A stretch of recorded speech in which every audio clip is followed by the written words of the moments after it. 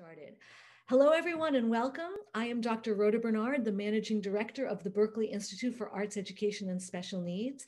And this is the Berklee Music Education and Special Needs Study Group. We are now in session 5.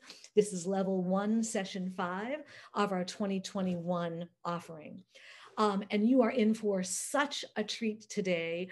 My dear partner in crime, Victoria LaRiccia, will be spending our time with us working on differentiated instruction and behavioral teaching and behavior management. Before we get to her sessions, I'm going to just walk you through the logistics that we've been talking about. If you've been coming to all of these and watching all of these videos, this is not new information, but just so we all are always on the same logistical page. Right? So we're going to skip over the slides about me and my program because you already have seen all that and get right to our logistics. So this is our synchronous session schedule. And as you can see, today is Saturday, May 1st, and we are here at level 1 with Victoria LaRiccia. Later today from 1 to 4 p.m., we will have Krista Yadro working on music learning theory and how we use that with students with disabilities. Krista works with young students, but she is going to make sure that the material that she presents is applicable to students of all ages. And then I'm going to do a session on special education, evidence-based strategies that map really well onto music education. So we'll talk about that this afternoon. And then 2 weeks from now comes our very last set of sessions. It's kind of amazing. Here we are coming towards the end, and that will be all about you and your projects. And Vicki will be back, and she and I will be offering feedback to you on your projects. So, as you know, on Monday, the video recordings from today will be sent out to you, as well as all of the slides and resources, and the links to the between session engagement Google documents, so that you've got everything you need. So if you are going to participate in full participation status in the study group, you need to do the following things. 18 hours of sessions. Those 18 hours can be all level 1, can be all level 2, can be a mixture of both. You can do more than 18 hours. 18 is your minimum. Those 18 can be synchronous or asynchronous or a combination of both. We just need 18 hours of participation. You also need to do the between session engagement Google document work between every session.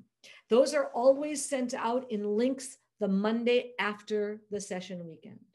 So we'll be looking and tracking participation through those documents. And then finally, you need to create and present a study group project. We're going to do multiple shifts of sending out certificate of participation.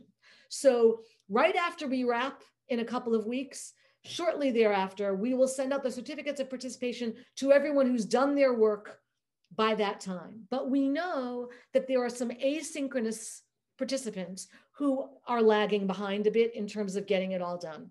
And so we'll do a second shift and probably a third shift of sending out those certificates so that all of you who earn those certificates receive them.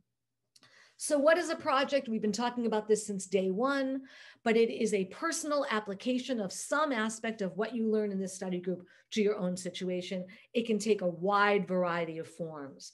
We consider projects to be works in progress. We are spending 12 weeks together. It is impossible to create, test, modify, perfect, and tie a beautiful bow on something in 12 weeks. And we know this. So it's really about, this is this thing I'm exploring, and here's where I am today, right? It's a snapshot. And depending on what your project is, the deliverable is going to look differently. If you're working on a curriculum project, you're probably going to create curricular materials. If you're looking at a case study of an individual student, you're going to share that in a different way, right? So we're going to be providing feedback to those projects. And one addendum to this, it says here that the presentations are to be under 10 minutes. We've talked about this before. We have more projects than we anticipated. So we're going to look at under 5 minutes for you to present. So please do not plan a long presentation, because you know the awful feeling as educators of having to stop your students in the middle. And I'm going to have to do it because we want to get airtime for as many people as possible. So plan something short. So you might have done a whole lot of things that would take 10 minutes to tell us. Give us the highlights. Say, here's what I did. Here's a highlight, bada boom. And then we'll have the materials for the whole thing. That's the way we're going to have to do it. It's a great problem to have, right? We have 3 hours in the morning and 3 hours in the afternoon to get through them. And I'm excited about it. And I want to make sure that as many projects can get publicly heard as possible. You all know what this is like as educators, the endless juggle of time. So help us by planning something short. A short presentation doesn't mean a less meaningful project. It just means we've got so many. And so you'll give us a short highlight. So Vicki and I will then give you feedback on those. And as I've said before, I will have, and I'll send this with the big push that comes out on Monday. I'll set up a Google Drive folder for folks who are asynchronous participants who can't make it to one of the 2 times on May 15th. If you can't make it to one of those 2 times on May 15th, but you want to share your project, there'll be a folder for you to put it in, and I will make sure your project gets shared. So we will have that available to you on Monday. So start thinking about it now if you haven't been already. We have that Google Doc where people are putting in their ideas. We know these ideas shift and change over time. You are not required to update the Google Doc. The Google Doc was a place for you to put your thinking and get a little feedback from me. So I'm not going to take questions on this because we've been talking about projects forever. I feel like we're in a good place on projects, but I wanted to go over the logistics of how things work. So I am going to stop my share and turn today's events over to Victoria LaRiccia. I imagine Vicki will introduce herself to you, but I just want to speak on a personal level that Vicki and I have been working together for a long time now. It's like 14 or 15 years, which is kind of amazing. And she is one of my most cherished friends and colleagues, someone with whom we have blazed so many exciting new trails together in the work we do in our arts education programs at Berklee. Vicki also teaches 2 courses for us in the graduate programs in music education and autism, and has legions of former grad students and current grad students who adore her. I'm now teaching a couple of classes with students who had Vicki last summer, and they're always bringing in connections to what they learned with her. She is a remarkable practitioner, but so generous in what she has to give to her young students and to educators everywhere. So you're in for a huge treat this morning, and I will turn it over to my dear Vicki LaRiccia. Thank you for that introduction, Rhoda. That was so sweet. So full disclosure, I am not a classically trained musician in any way. I am a musician, self-taught, grew up in a very musical household, and throughout my years as an educator, I was able to apply what I know about music and support students with disabilities in their music classrooms. Currently, right now at this moment, I am a special education teacher. I have a learning center for students in grades 7th and 8th grade. And the range of disabilities is it's a range, and it's mostly moderate disabilities. So without further ado, I will begin our first presentation on differentiated instruction.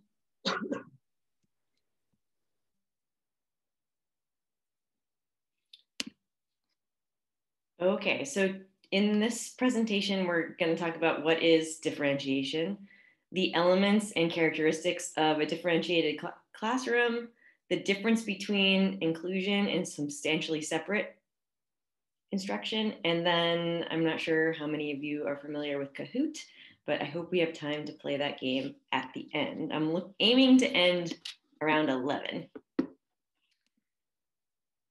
So here we have a Venn diagram that shows different practices you can use to support the range of students you have in your classroom. And there's just so much diversity in so many ways, and we can't teach just one way to meet the needs of all of our different students. So you may have heard about UDL, or Universal Design for Learning. So there was a session on Universal Design for Learning earlier in the study group. So they spent time with Rhiannon over video and also had another session with 2 other folks.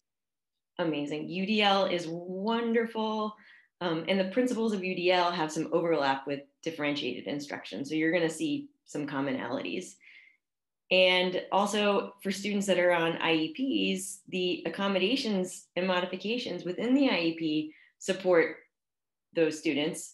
And there's also something called a DCAP or an ICAP that a lot of people aren't really aware of. It's the District Curriculum Accommodation Plan.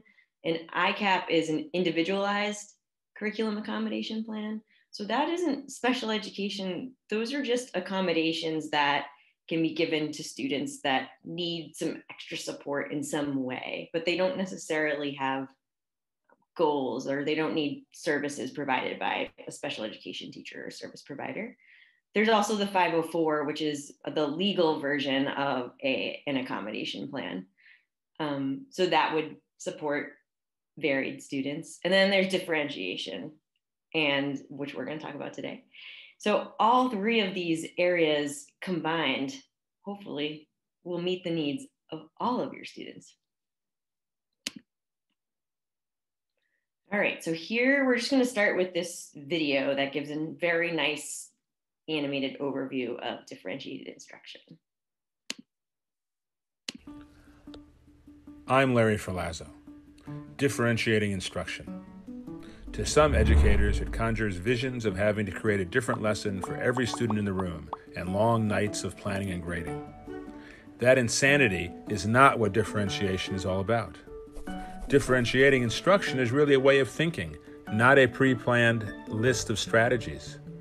Oftentimes, it is making decisions in the moment based on this mindset. It's recognizing that, to paraphrase Rick Wormley, fair doesn't always mean treating everyone equally. It's recognizing that all of our students bring different gifts and challenges, and that as educators, we need to recognize those differences and use our professional judgment to flexibly respond to them in our teaching. Carol Tomlinson talks about the ability to differentiate in 3 areas: content, process, and product. For content, student choice is one way we might differentiate, like allowing students to choose their research topics or essay prompts. As teachers, we need to keep our eyes on the prize. In other words, we have to keep asking ourselves, what are the main learning objectives? One day, my students were writing an argument essay about what would be the worst natural disaster to experience. John's head was down on the desk. He was not doing anything. I knew that he was interested in football, so I told him that he could write an essay on why his favorite team was the best. He would still have to make an argument just about football instead of hurricanes or earthquakes. His eyes lit up. He got to work and wrote what his mother later told me was the first essay he had ever written in school. He had followed all the guidelines of a good argument essay. The prize, in this case, was learning to write an argument essay, not learning to write about natural disasters. To differentiate by process, teachers can change up how they group students. Sometimes a mixed ability group might work best, while sometimes it might be appropriate to have same ability groups. We might have an English proficient buddy work with an English language learner to help them out. During independent reading time in my early morning class several years ago, one student tended to fall asleep. I told him that if he wanted, he could go to the back and sit on a desk and read. Soon, several others joined him. A few days later, I saw another student dozing off. Before I could say anything, one of his classmates whispered to him, "Just go sit on a desk." Again, it's a matter of keeping our eyes on the prize. What are the learning objectives and what are the best roads to get there for different students? Teachers can also differentiate by the type of product students create. The major demonstration of learning doesn't always have to be an essay or a multiple choice test. One year I had a student who liked to doodle when other students or I were talking. I told her it was okay as long as she was doodling about the information we were discussing. She built on those doodles to create a final project that brilliantly and visually represented all the key points we had covered. When I give tests, I often give students an extra blank page where they can write anything else they remember about the topic being tested that they think is important. I often find the quality of thinking and writing better there than in response to my test questions. None of the differentiating strategies I've mentioned have created any extra work for me. They did require that I had relationships with my students to know their strengths, challenges, and interests. And I needed to demonstrate flexibility in my thinking. Making these strategies successful also required building a strong class culture so that some of the students were being treated differently and they understood why.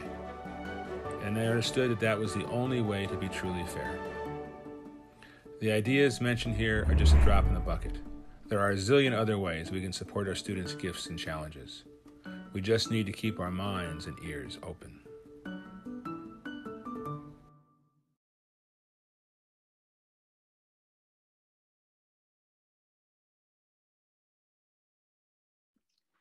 All right, and we are actually going to use Tomlinson's structure that explains differentiated instruction now. Okay, so two pieces here.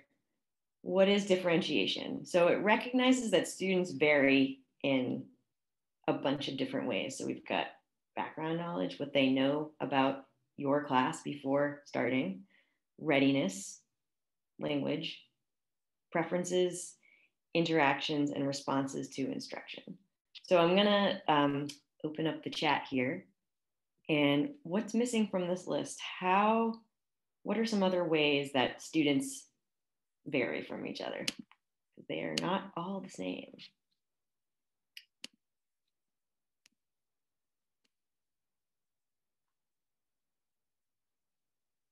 Preferred ways of communication. Yep.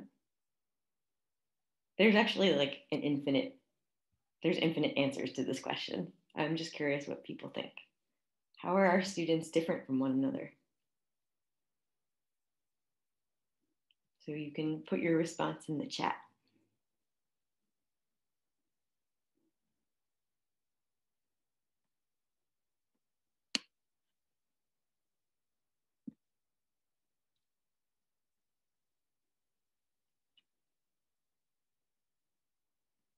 Culture, focus, yeah, great.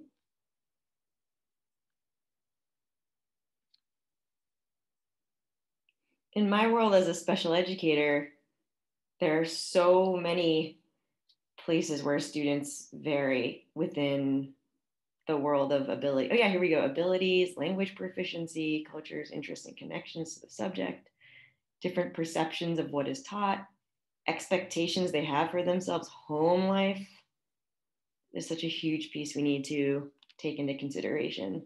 I work in a district that is predominantly an affluent district, but we have such a disparity with socioeconomic status. And sometimes I have to remind my colleagues, like, well, some of my students don't have access to tutors, or their parents aren't home to support them because they're working late at night. And it's so important to recognize those differences in our students. We have interest in subject area, how likely they are to share with what they know versus peer perceptions. Great. So yeah, that's something that we all need to kind of keep in mind, like what is different about our students? And this list is not a full list. So the word variety comes up a lot with differentiation. So as a teacher, you want to have a variety of ways to explore the curriculum content, sense-making activities through which students can construct their knowledge, and options for students to demonstrate what they've learned. And I mean, this might be obvious, but the reason we want to use a variety is because our students are so varied. If we're only teaching in one way or teaching the way we like to be taught, then we're only going to reach the students that are like us. And that is not providing access to your content for all students. A level of social interaction they're willing to engage in was something else participant put in the chat. So referring back to Tomlinson, she talks about 3 elements of your lessons that can be differentiated. So the content, the what that you're teaching, you want to focus on concepts, principles, and skills. You don't just want to teach, if you have a curriculum or a textbook, which you probably don't, but you don't just want to teach using that traditional method. A hallmark component of differentiation is this process piece: flexible groupings, multiple modalities, student choice, calls on students to think at a high level. So when I think about differentiation, I think about how do I group my students in ways for them to work together on whatever it is, whatever concept I'm trying to teach them. And then that product that students create, I have Dora the Explorer here because a huge piece in the product and how you assess students is setting up your classroom so that they are the ones kind of teaching themselves and exploring the content. And it creates this level of ownership and challenge. And the students get to select certain tasks and they feel more excited about that, rather than only giving them one way to demonstrate what they know. They have a piece in deciding. So this comes from one of Tomlinson's texts, How to Differentiate in Mixed Ability Classrooms. So she just kind of breaks down the steps for making, as a teacher, creating a powerful product assignment. Like, how will you assess the student throughout the unit or at the very end? And so here she has the first: you want to identify the essentials. So that in the video, when the guy was talking about keeping your eyes on the prize, what are the objectives here? What do I really want the student to demonstrate that they know? And then number 2, identify one or more formats. So, in an arts class, there's so many ways that you could decide on a format. Determine expectations for quality. So, you want to have some sort of a rubric or way that you're going to assess the student. And so they know what the expectations are. So here, there are the 3 characteristics again: the content, process, and product. Number 4, decide on scaffolding. So scaffolding is such a huge term in special education, but it essentially just means supports along the way. So she gives a few ideas here. Develop a product assignment that clearly says to the student, this is what I want you to get out of this. You should show that you understand this. And 6, this is also huge in the world of special education and in all classes, modifying the assignment. So maybe you want to make some changes based on readiness, interest, learning profile, and the other areas that students vary that we talked about earlier. And then coach for success. Provide support along the way so your students can be successful. Okay, and then this, I'm not going to read all of this, but please, can someone say in the chat if they can read that? I know it's really small looking. Go into full screen. Yes, okay. Yeah, so not all of these are going to apply to your class, and I hope I didn't make this clear, but this is just a general overview of differentiated instruction. It's not, there are some music elements to it, but I hope that you can find something here that applies to your classroom. So this is a very long list of product possibilities. How can you assess what students know? And maybe some students might gravitate towards specific possibilities here.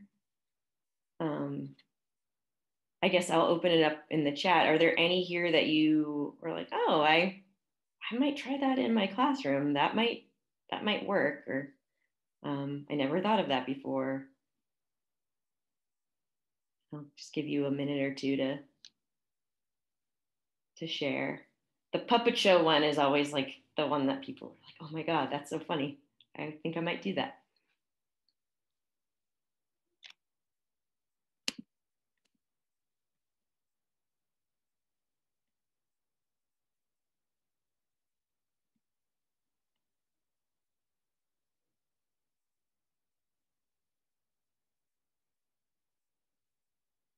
can ask another question too. Are there any here that you have done to assess your students?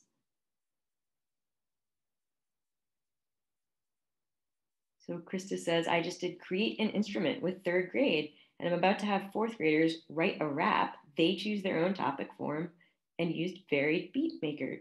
That's awesome. Very differentiated, lots of choices.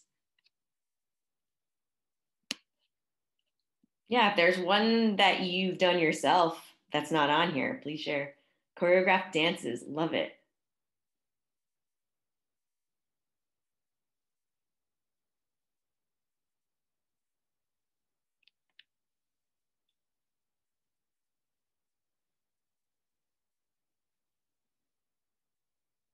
Just give a few more seconds.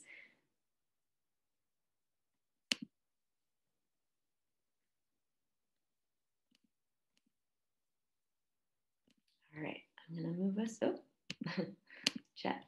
Self-organized musical play production. Photo essay sounds interesting. Yeah, there's so much technology now that came out of the pandemic. I feel like creating videos and there's just so many possibilities for students in that area. And they're so much more proficient with technology than adults. When I returned to school, my 3rd year seniors wrote a short musical, COVID the Musical. Oh my God, I'm so curious about that. And it's so relevant to what they're going through. I'm assuming that they all have the same background knowledge on that, so that works. I might have missed it, but I have been doing news reports.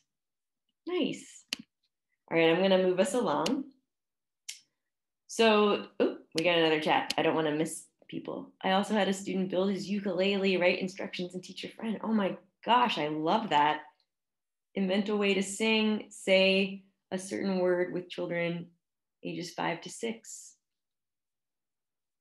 And the ukulele example is interesting because that, and we'll talk about this a little later, when you differentiate across, ability or understanding, you want to also reach the students who are the either gifted or the high achievers. And so by having the student build his ukulele, I'm making an assumption that they, or might be a high achiever because that seems like a huge task. But then empowering that student to teach someone else is differentiated. That's excellent. Okay, so those are the 3 elements: content, process, product. But then there's 4 characteristics from Tomlinson. So, oh, that's so cool. They come pre-cut on Amazon, the ukulele. Nice. Love it. Okay. So when you're thinking about instruction, like I was saying before, you don't want to just cover material. And I think I teach in middle school, and I know with my middle school colleagues, and I'm assuming in high school, sometimes as teachers, we feel kind of anxious to we have to go through the standards, right? And we have to get things done within a certain amount of time. So sometimes we kind of lose focus on, well, what's the end goal here? We don't need to just blow through the content and say we did it. But we want to make sure that students are able to access what you're teaching. So again, setting up opportunities for them to explore the content on their own and work together, and then apply what they've learned, solidify their learning. The second one is assessment, which lines up with product. So the assessment piece is ongoing. We're always assessing students. Some assessments are more summative, some are more formative, some are informal, some are formal. So, the most basic form of assessment is just observation. You're just observing the students and taking notes on how they're doing. But the point of assessment is to provide feedback to you as a teacher, so then you can move forward and decide, okay, what are my students struggling with? How can I support them? I'm a flexible teacher because I do differentiated instruction. So what can I change now moving forward to make sure that they can access? And then for students that need a little deeper understanding and they need to go even further, you want to think about our gifted and high achievers extending the exploration, not just giving them extra work to fill up the time. So down here on the bottom right, this is an extension menu, which if we have time later, we'll talk a little bit more about that. But this is, if we were in person, I'd have you make your own. But this is a really cool way to provide an opportunity for exploration and ownership over the product that students are creating. And if they're at that level, they can select from this menu, which again, it's really small, and we'll go over it later.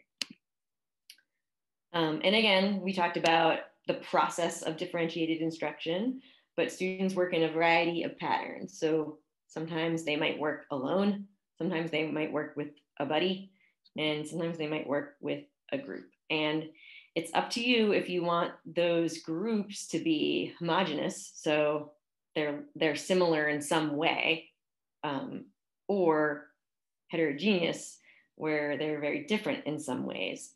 So there's like arguments for both being good, depending on the situation. So heterogeneous is really great if you think about ability, because there is some research that shows students who are struggling, who are grouped with students that aren't struggling, tend to gravitate towards like learning from the students that aren't struggling as much and working together. And the students that aren't struggling as much try to support the students that are struggling. So it becomes this like really nice dichotomy. And sometimes that's not so great, because if the students that are like gifted or high achievers, they can sometimes become frustrated with students who have a slower processing speed, or maybe they struggle with comprehension. So you want to just be mindful about the dynamics in your classroom and how students connect and relate to each other when you're creating groups, and what your end goal is. Does anyone here have a strategy for how they group students? Because it's not a science. And like, I feel like when I do it and when my colleagues do it, they'll like kind of learn from the mistake. Oh, those two students don't work so well together. I'm going to make sure I don't group them next time.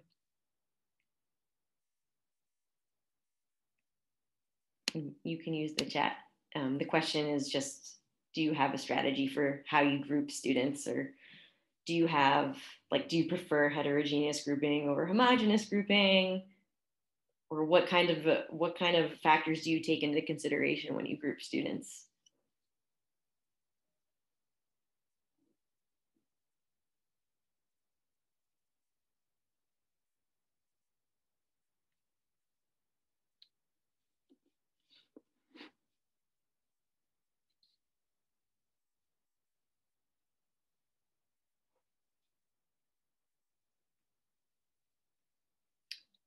We have flexible depending on activity in class.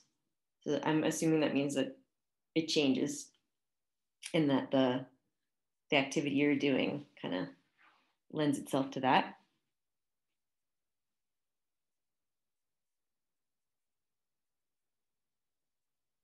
Just give like 10 more seconds. We have, I let kids pick partners. If there is a behavior problem, I tell them I will have to split them up if they are not staying on task. That usually works well, and they maintain better focus because they want to work with their friend.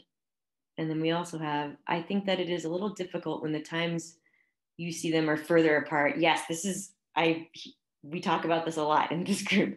I start out random groupings, and then I regroup them as I figure out who works well together. So you kind of assess based on the first groupings, yeah. It's definitely trial and error with specific students. I teach K-5, and autism classes mainstream into the room. Some students are able to fully jump in, and others stay with a paraprofessional when needed. Think about leadership skills. Some groups need a strong leaders, but sometimes you need to make a group without a leader to grow the leadership qualities of the other students. I agree, actually. Alyssa wrote that. I have a student who, when he goes into a heterogeneous group, he takes a back seat because the other students have higher leadership skills. And so I was collaborating with his teacher about that. And I said, I think the next time you group this student, like, I think it actually needs to be more homogenous. Like, he needs to be more with students like him, or he needs to be with students that he can support. So he becomes, he takes initiative over the group. Definitely. The only thing I would caution about letting kids pick partners is for students who struggle with social skills, who maybe they don't know who to pick and they're always picked last, that they kind of become invisible sometimes. So you might have a class where that doesn't happen. Like, everyone like has someone they always want to pick, but I just caution about that pattern of kids picking their own partners and not doing it all the time. I like the orchestra or ensemble approach, everyone involved in some capacity. Sometimes it means breaking up into groups and then bringing them together. I'm with small class sizes at the moment. And then we'll take this last comment here. I have the same class daily for a period of a month. Oh, interesting. So that frequency allows my students to achieve better because we meet frequently. I love that model. Yeah, and I work in a K-8 school, and we we call it conservatory in the middle school. So there's like a bunch of different conservatory classes you can take, and they only meet twice a week.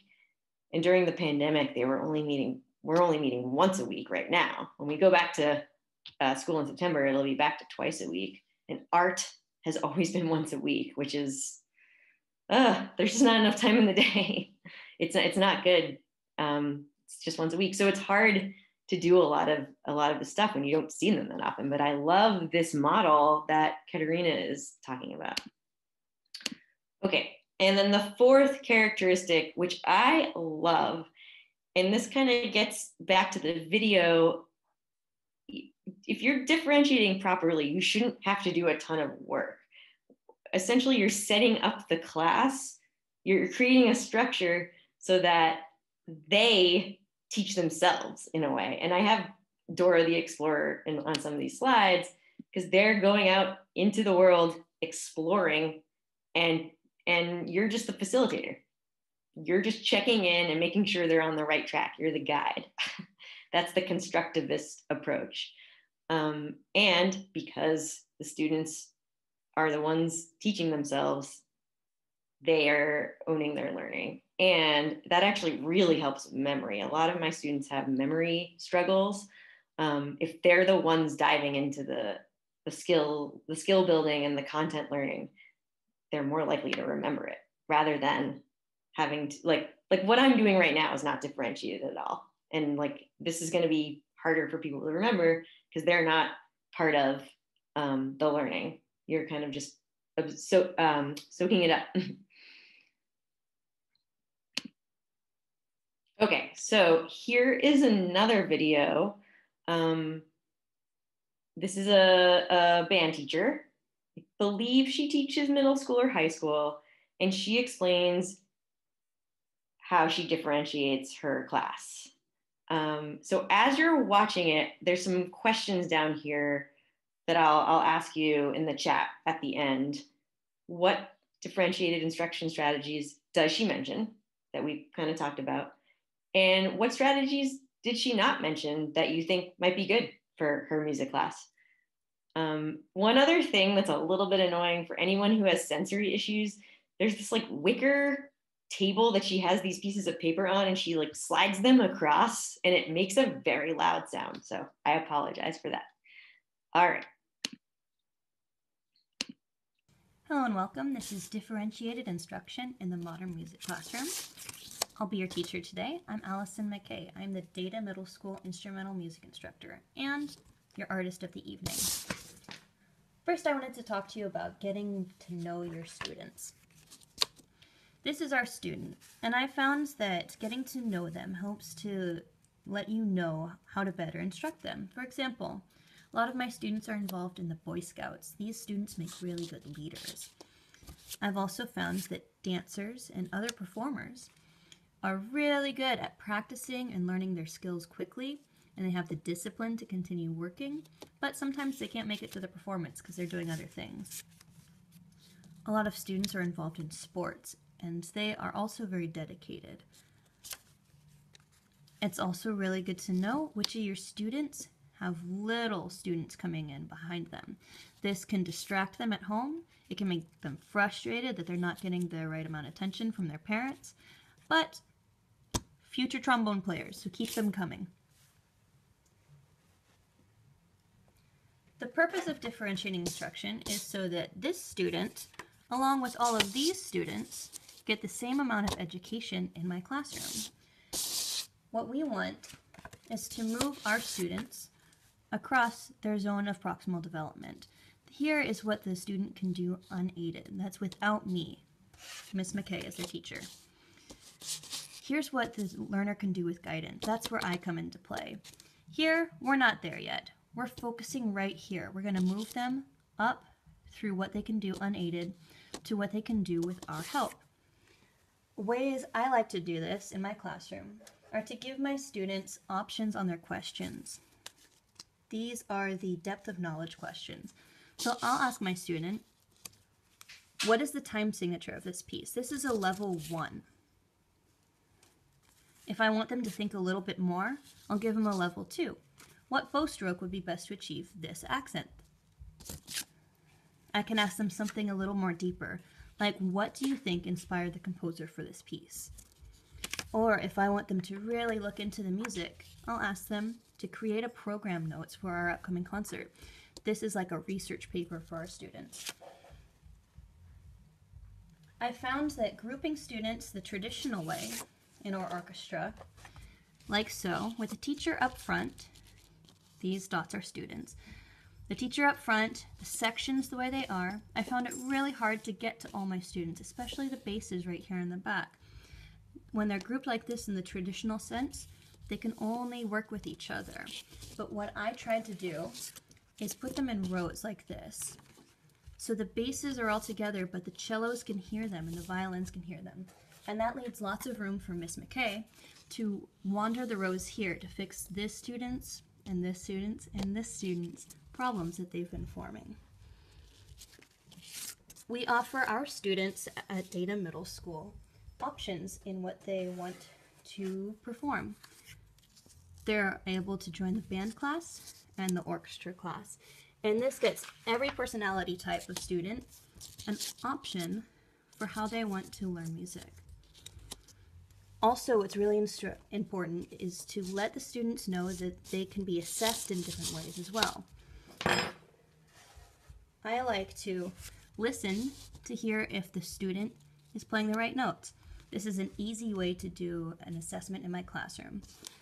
Another way I like to assess is by giving them an exit slip. If they understand the content, they let me know. Sometimes, unfortunately, I have to give the student a test. And this can be either a playing test or a written test. And that is a nice assessment to hear whether he knows what he's talking about when he's playing his cello. I give my students practice cards, and I taught them a bunch of different ways to practice. And they tell me how much they practice each week. And my favorite one is the choose your adventure type of assessment, where they can do anything from showing me how they can play to conducting a piece to writing about the piece, and that's how they show me that they understand the material. Thank you very much for listening, and that's how I differentiate instruction in my classroom.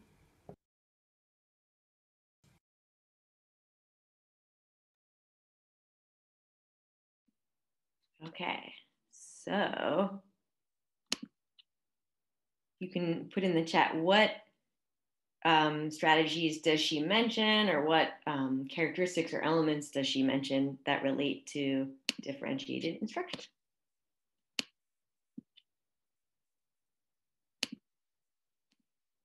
And the follow-up question is what didn't she mention that maybe she could have?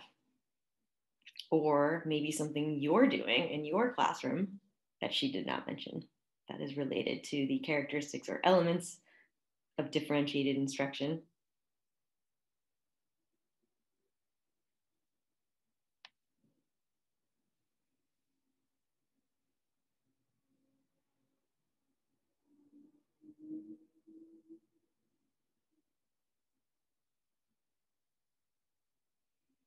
Yep, lots of assessment, exit slip, process change traditional, process change traditional seating. Yep.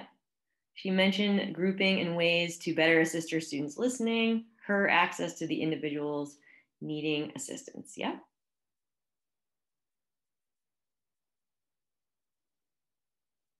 Seating students differently so they can hear different parts and she can help. Yep. That was a big change.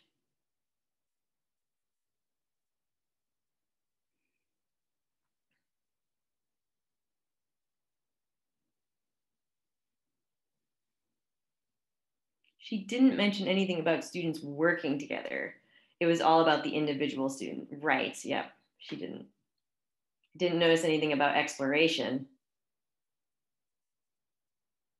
There was the like choose your own adventure. I think that would be maybe the only, and that was like the level 4, I believe. So that was a deeper type of assessment where she was allowing students to explore. Choice on the type of evaluation, written or playing. Yeah.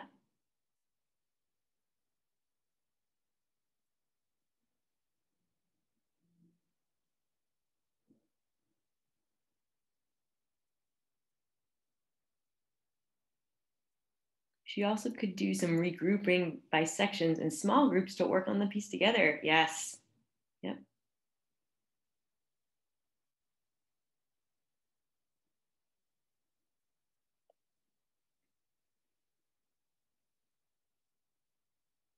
Yeah, it depends on the physical space. We are definitely limited by that for sure. Yep. At the beginning, at the very, very beginning, she implied something when she was talking about like, some of my students are Boy Scouts, some of them are dancers. So she gets to know these other aspects of her students that aren't related to the classroom, which is huge, because that tells you how they vary in some ways.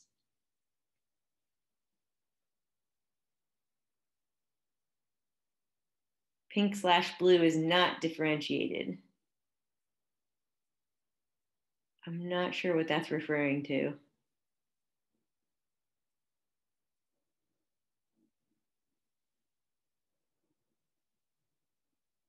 She mentioned something about like our students at our middle school have a choice of music classes, and there were only 2. There was just band and orchestra, I think. And I was thinking like, oh, my school is actually pretty good at that because we have band, orchestra, music production, chorus, and there's like a guitar ukulele class. So there's a lot of options when you get to the middle school, which I think is great. The music production class is really cool. Monique says using movement to demonstrate musical understanding.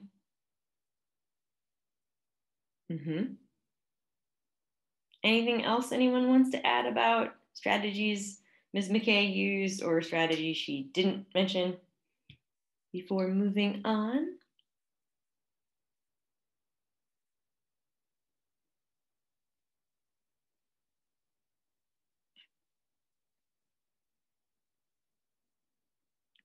All right. So I think we have time for this. Yes.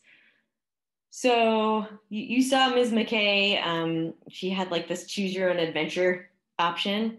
And it's, to me, you can use it as an extension menu for students who maybe are really quick to master something, or I don't know, we all have students where they're like, I'm done. And they did really well with whatever task it was that you gave them. So having an extension menu on hand for these students can be helpful. The only thing, when I first made this presentation years ago and still now, like if you look up extension menus for art, like music and art classes, like they don't exist. They exist for like math and social studies and science and ELA, but not for the arts classes. So I've had these groups do this, and my graduate classes do this for years. So now there's like lots of them that exist. But having the extension menu, that's an option to differentiate assessment for the students who are fast in your class. So just remember that if you have a student that's gifted or high achieving, giving them just more work, that's not going to help them. They're going to get bored with that and sometimes act out. So we need to give them deeper work. And here are some examples that previous students that I've taught have made. So if you have a middle school band or orchestra, here on the, it's almost like a bingo board sort of. The outside are choices that they can pick and do on their own, or in the middle, we're giving them the option like, well, if you have something you want to do related to this lesson, you can do that.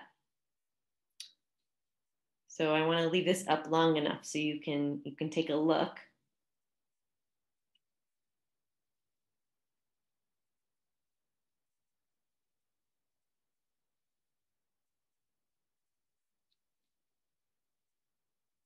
And then I have one other extension menu that a previous student of mine had created. So I'm going to move to that slide now. This is for a guitar class, a high school guitar class. This could probably work for a middle school guitar class as well. So in the chat, the question I'm going to ask is, if you had an extension menu for your class, what things might you put on it? So could you write what class you're thinking of, and maybe 1 or 2 or 3 tasks that you might provide to students that are high achieving or gifted, or they accelerate in your class. And if you want me to go back to the other extension menu, just put it in the chat and I'll go back to that slide. So just to repeat, in the chat, if you could share what your class is, the name of your class, and maybe 1 to 3 extension opportunities you might put on an extension menu.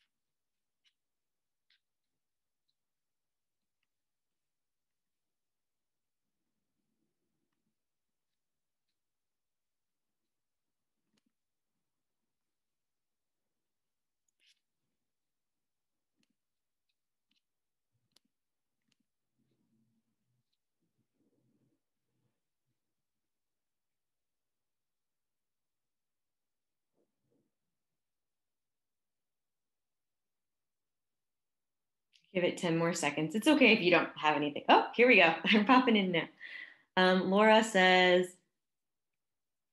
5th and 6th grade general music. One thing could be giving them an unfinished but recognizable song on Chrome Music Lab Songmaker. I don't know about that. Curious. And having them find which notes are missing and complete the song. I love that idea. Write an article for class newsletter or record a short piece about the topic for podcast. Fun. This is for an elementary general music class.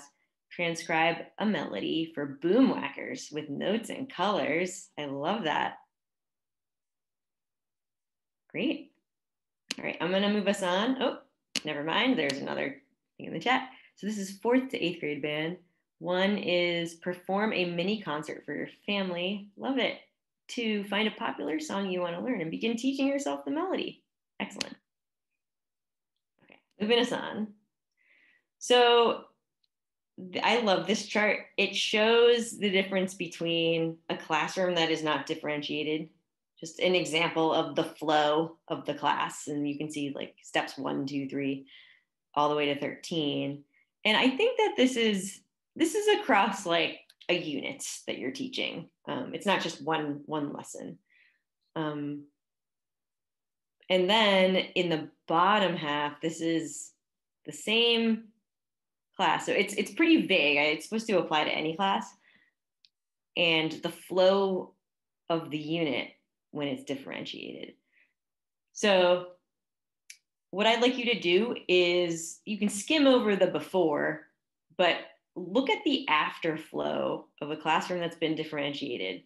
And what I want you to do in the chat is write down some words that you're seeing repeated a lot in the after flow, or any themes that you're seeing come up across the instruction as you go through each step.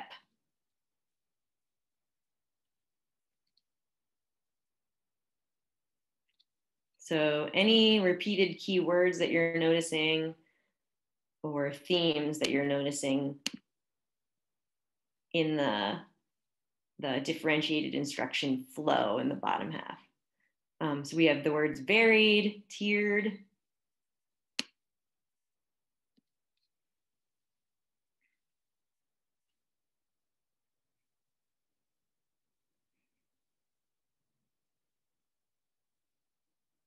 And if there's any words you don't know, like some people might not know what a jigsaw is, that's like a learning protocol, or an exit card or an exit ticket, just ask in the chat and I can explain it to you.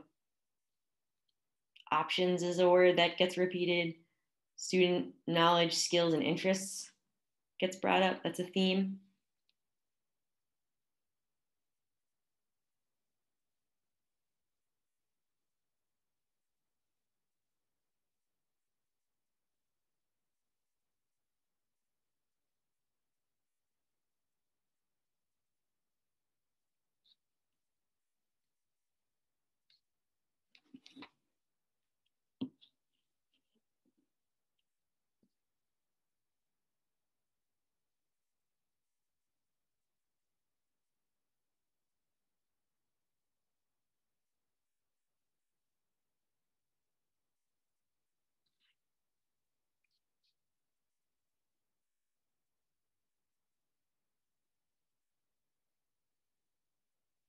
So we're just looking for any repeated keywords or themes that are popping up. Thanks, Rhoda. We have the thread is that there are a lot of options and variety to choose from. They are student-centered. Yes. That is the main theme.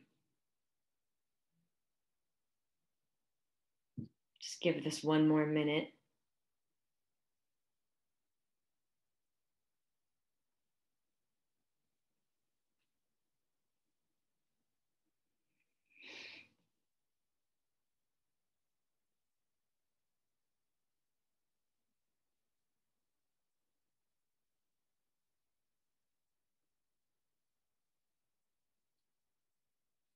Okay, if you have some other things and you want to include them in the chat later, feel free. So here is the summary. And I've underlined the keywords here. So keywords, student differences, adjusts, all students, collaborate, and flexibility in all caps. So I'll just read these to you. The teacher understands, appreciates, and builds upon student differences. Assessment, instruction, and instruction go hand in hand. Assessment tells you what the next instruction is going to be like, and the instruction helps you decide what the assessment's going to be, and it's this cycle. The teacher adjusts the content, process, and product in response to students' readiness, interest, and learning profile. So we had someone in the chat who mentioned, like with groupings, you know, I group them a certain way at the beginning of the school year, and depending on how that goes, then I make adjustments later. Goal, all students are participating. All students have access. All students are set up for success. Students and teachers collaborate in learning.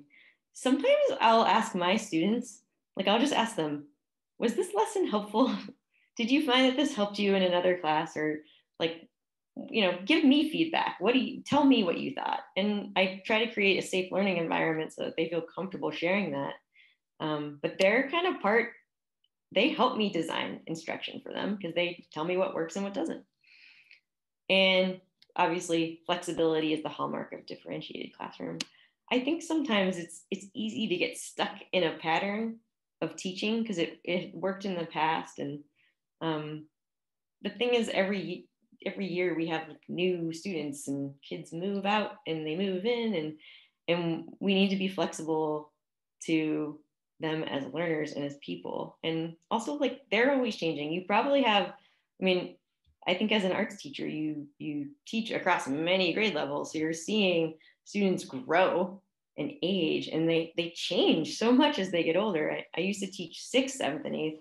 So even within those 3 years, the kids would change so much across the 3 years. So as teachers, we need to be flexible and adjust to those changes.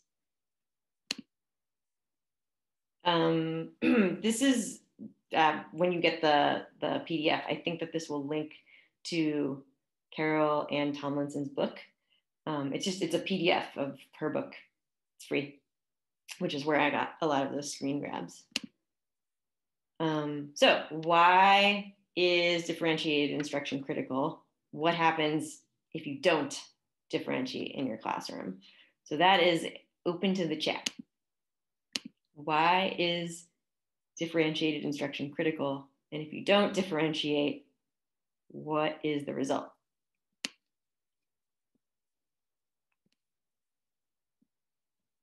So you can answer that with your thoughts in the chat. Yeah, some students won't learn if you don't differentiate. It's so true. Students are going to feel left out. Yeah, if the teacher is only teaching to one type of student and you're not that type, you will be left out.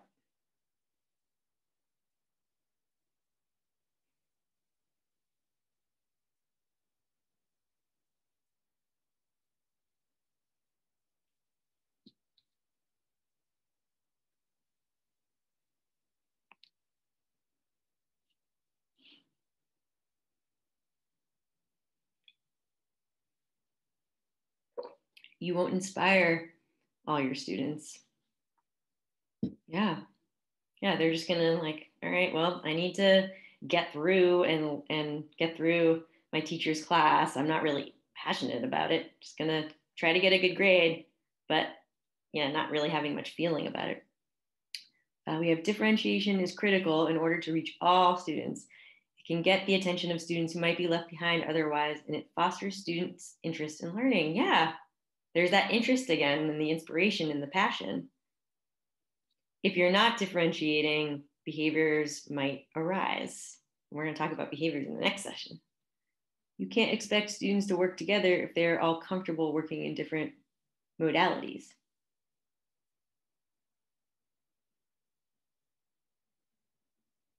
You will lose some of the students along the way. Krista, I'm not sure I understand. You can't expect students to work together if they are all comfortable working in different modalities. Like, does that mean if one student is comfortable with like the visual modality and one student's comfortable with the listening modality, they can't work together?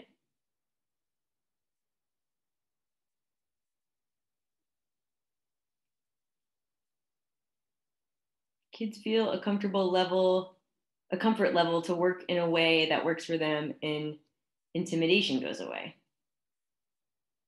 Right.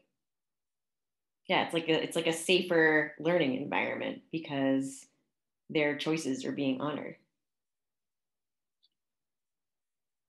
So I want to think about like students being left behind. I'm seeing that theme a lot in the chat right now. Or like losing some students, them being left behind if you don't differentiate. So, okay. Oh, we have something else in the chat. If you're only teaching one way and you try to group them up, those learners who aren't comfortable learning visually, et cetera, will be lost. Totally, I get it now. Thank you for clarifying that, Krista. Yeah, if you're, and I do have some colleagues who are kind of new to teaching and they are teaching in one way. And that takes time as you are in the profession, you learn as a teacher. But a lot of my students on IEPs are having struggles, are having a hard time, or they're struggling like connecting to the content because it's only being taught in one way. With that flow that you saw, that top part of the screen, like the before differentiation, that is the flow of some of my colleagues' classes. So it's a learning process as a teacher, but some of my students are really struggling because of that. So inclusion. So remember the Venn diagram we had at the beginning with universal design, differentiation, and accommodations and modifications from IEPs, and they all intersected to meet the needs of all students. So if you know all of those principles and you're trying your best to apply them in your class, you will create the maximum inclusion environment. Yay. And that means students will be able to access your curriculum and learn with their peers, and they hopefully won't get behind, and they'll actually love coming to your class. But sadly, sometimes, like you all said in the chat, if you're not differentiating and students do get left behind, we just had a discussion about this in one of the special ed meetings at my school yesterday about whether or not to pull some students out of the math general education classroom because they're really having a hard time accessing it. And the teacher that was reporting on it was like, well, if everyone's differentiating, I don't know if we need to have this conversation. And it's sad that some students might have to get pulled out into a substantially separate classroom. And I'm not sure if everyone knows what that means, but it's like the special education room. It's like a different physical space from where the rest of their peers are learning. And it's a more restrictive environment according to the law. So if the gen ed teachers aren't doing the things in the Venn diagram that we saw at the beginning, students will struggle because you're only teaching to one type of student. And the rest of the students that aren't like that might fall behind in different ways. And again, they might be pulled out for another service. Like some of our students get pulled out of conservatory because maybe I'm totally making this up. Maybe the math teacher isn't differentiating. So they need extra instruction in math so that they can access that math class.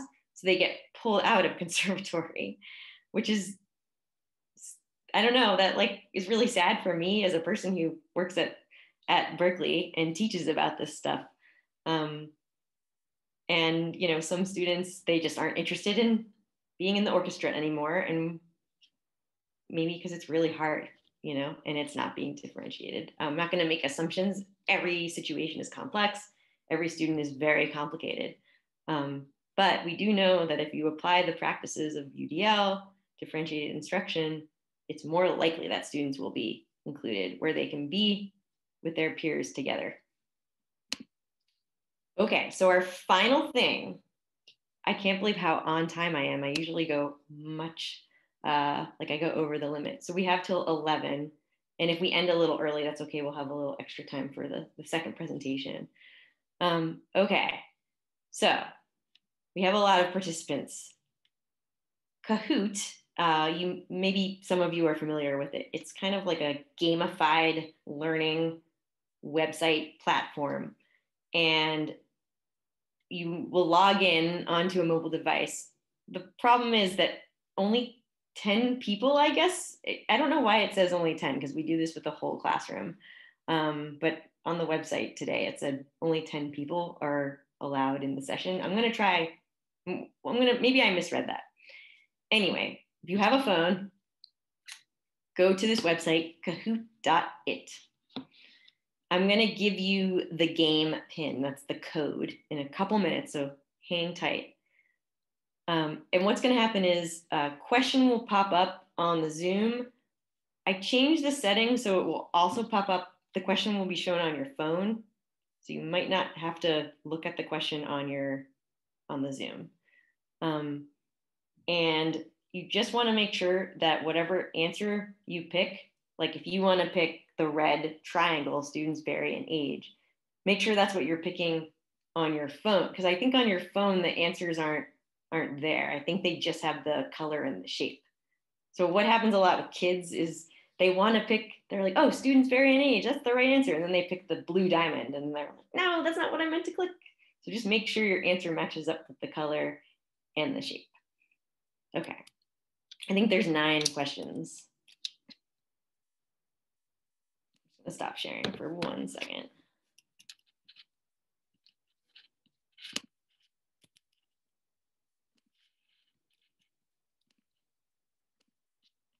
So you're going to kahoot.it. Yeah, this is new. Play live games with up to 10 players. I feel like that's an update. They're trying to get us to pay for Kahoot. So I'm sorry if people get left behind. Yeah, so www.kahoot.it, and then you're going to enter this PIN number at the top, 3657495. And this is all fun. And I have, it's called the nickname generator on. So there's just an adjective and an animal. So you don't have to enter your name.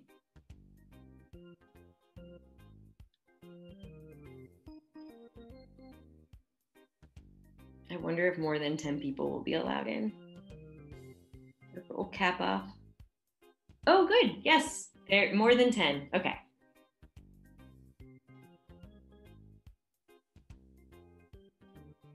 We have 26 people, so you don't have to play, not required. But I want to give it enough time so that people can get on.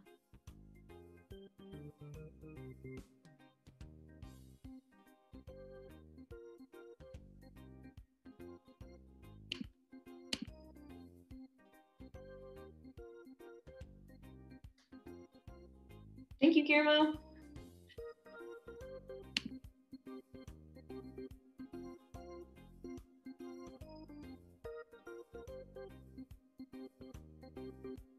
Okay, I'm gonna give it like 30 more seconds.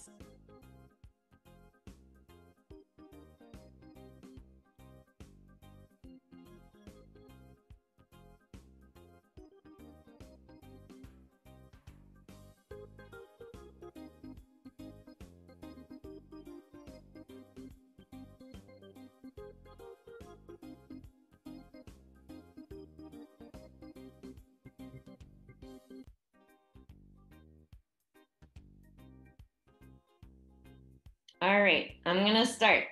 Sorry if I left some people behind. So I will read the questions out loud too, if that helps.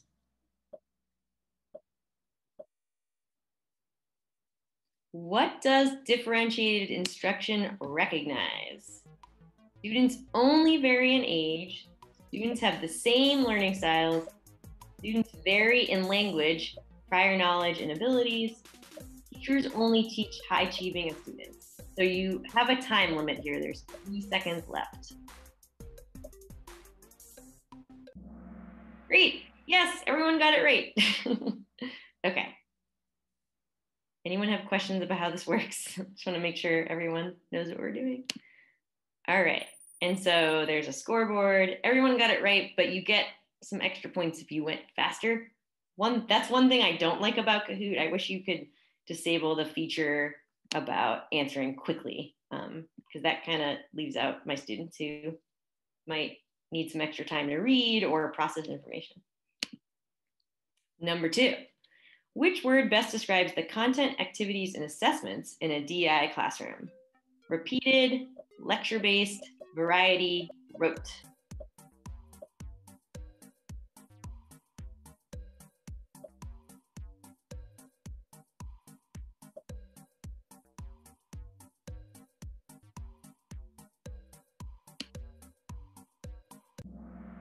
All right. Yep, variety, that's it. And just a heads up, I can't remember if it's this Kahoot or another one I've made for a different class, but they limit the amount of characters you can have in a question and a multiple choice option. So I may have abbreviated a couple times, so I'll just explain that to you if that comes up. Which of the following is not an example of differentiated content? Teacher ensures that all material is covered. All students are able to access content. Teacher provides opportunities for students to explore content. Students apply learned skills and strategies. We're looking for what's not differentiated.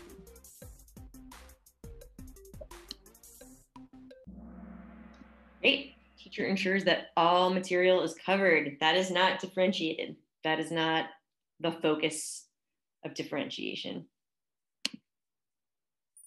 Red koala has a streak with 3 correct answers in a row.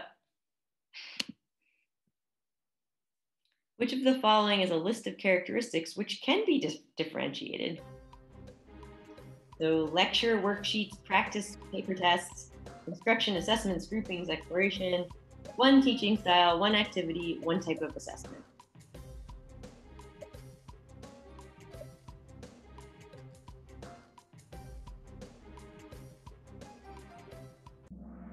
Yay! This is giving me some good feedback. Ooh, lively urchin is on fire. Number 5. Which of the following is not a classroom element that can be differentiated? Content, the what, trick question, all elements can be differentiated. Process, the how, product, the assessment.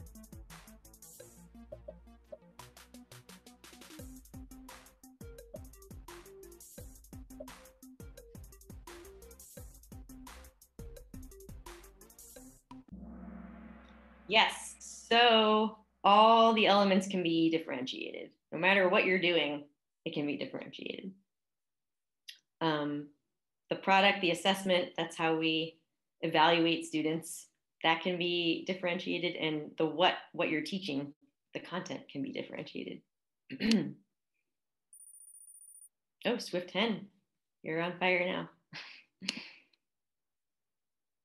When and how should I assess my students' understanding of the content?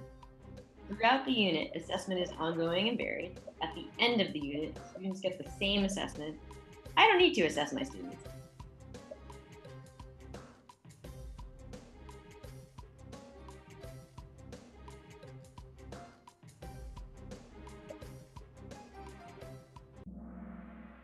Excellent. Yeah, you're always assessing, and there's a variety of types of assessments.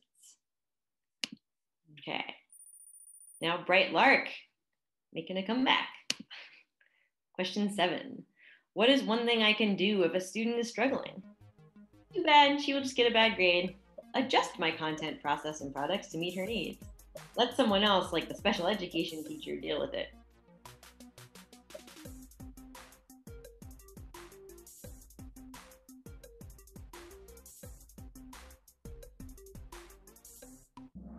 Nice. So you're probably like, how is this even an assessment? It's so easy. But sometimes assessments can be used to teach. Like some of these answers are really obviously wrong, right? But if you're a kid in a class and you are struggling, you might be able to use process of elimination to figure out what's correct. And that might actually like help with your memory and provide instruction as well.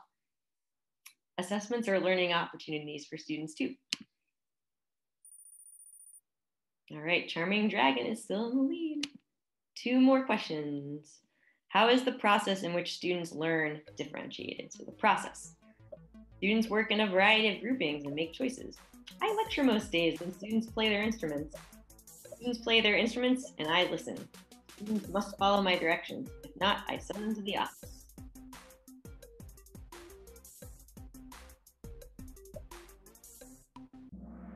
Great. Everyone got that? Ooh, Wise Glider. Very close to Charming Dragon. 1 more question. What happens if you only teach to one type of student? Some students will not be engaged. Some students may not be able to be successful. Some students will exhibit behaviors. Some students may need to be pulled out because it's too hard.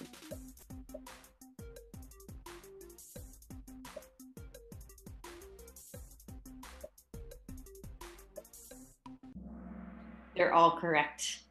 No one was wrong on that one. Lots of consequences to only teaching to one type of student. Oh, and here's the podium. Kids love this part of the Kahoot. Because some kids are really competitive. Ooh, Wise Glider. Whoever you are, nice job. And everybody else, great. All right. So then you can, I think that you have the opportunity to get feedback. Is that, oh yeah, you can give feedback on how that went to the teacher.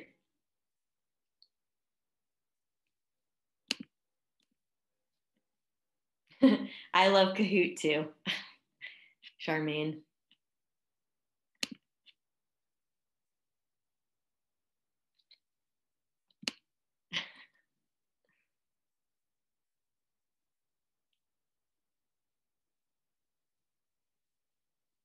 So it looks like we've got a rating of 4.7. Thumbs up on the learning outcome. Recommend. Feeling good.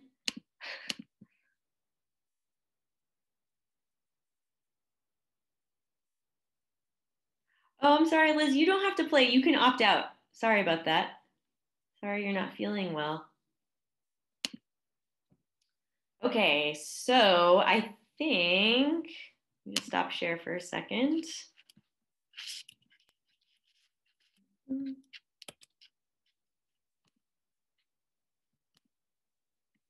Okay, so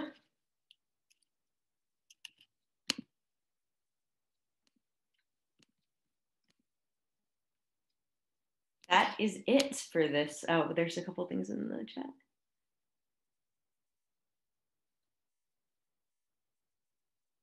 Yes, yeah, it's good to know that some students might feel this way, and I'm glad that you communicated, Liz, about how you're feeling. Alyssa says, to avoid the time nature of Kahoot, you should try Booklet, Booklet.com. It is similar, but lots of the games are not time-based. I love that. I'm definitely going to check it out. I love Kahoot. Made me smile and laugh. It's distracting to my brain, especially with which is not. Yeah, I never use the not questions with kids at all, because it is, you have to kind of like reverse what you're thinking.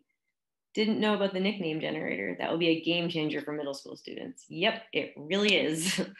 So that is the end of this presentation.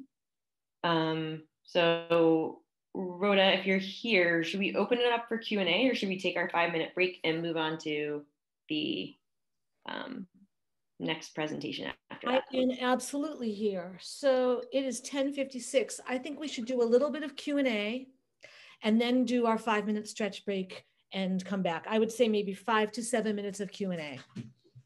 Okay. So if folks have questions, comments, things they want to talk about with Vicki, please put them in the chat. Thanks. And I'm going to set a 5-minute timer so I don't lose track of time.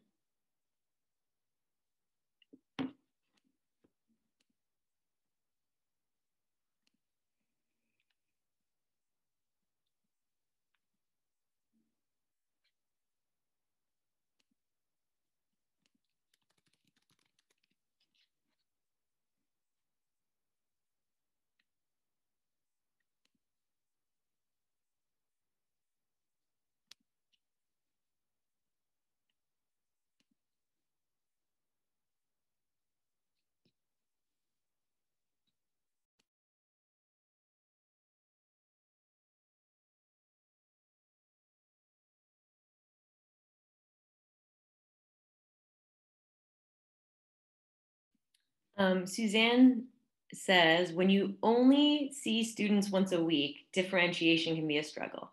Any advice about long range planning? So I guess I would ask first, what part of it is a struggle? Is it the getting to know the students because you don't see them much? Is it you're doing the ongoing assessment, but you don't know how that's going to inform the following week? I don't want to make an assumption. So that's for Suzanne, just to clarify.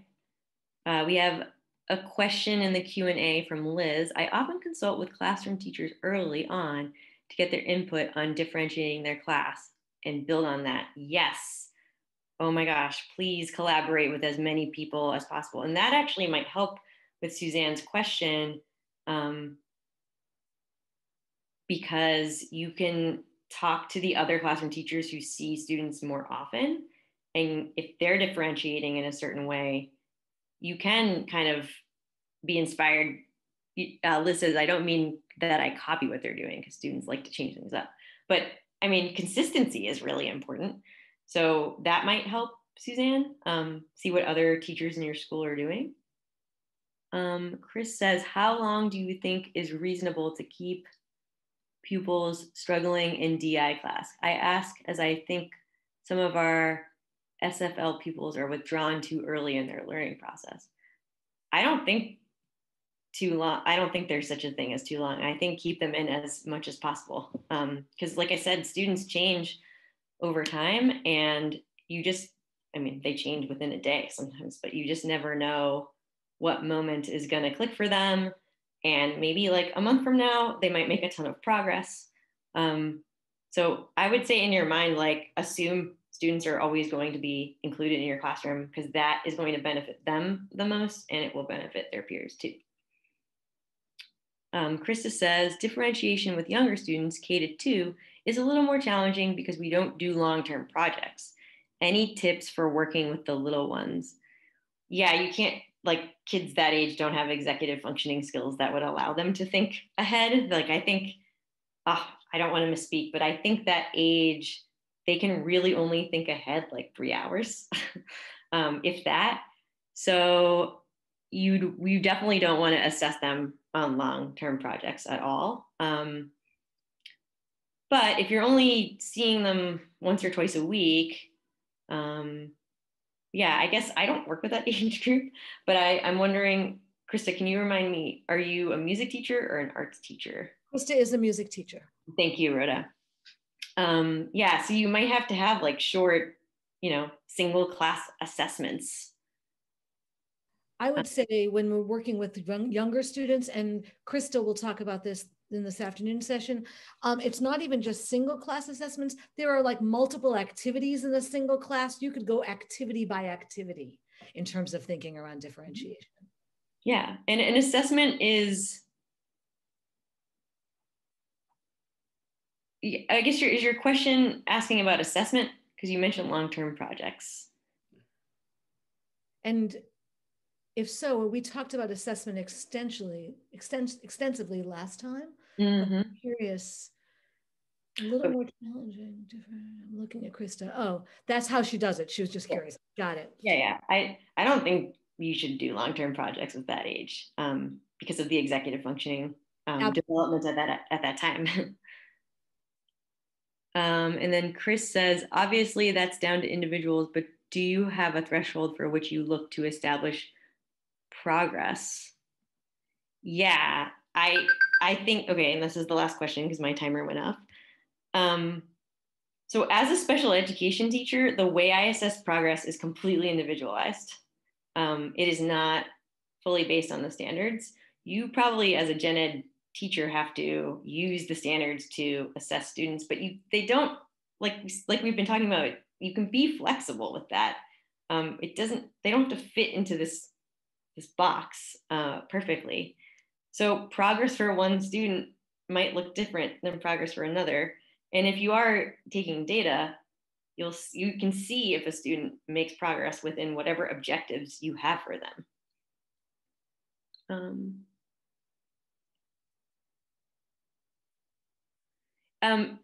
Chris, SFL, is that speech? I'm not sure what SFL is. I haven't seen that acronym before.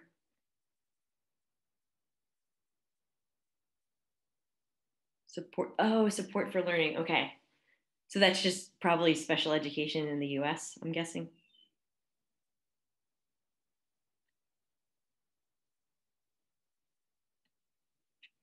Yeah, I mean, I think every school is a little bit different, which is too bad. But ultimately, for kids with special needs, you have to assess progress in a differentiated way. And that's what we're talking about today.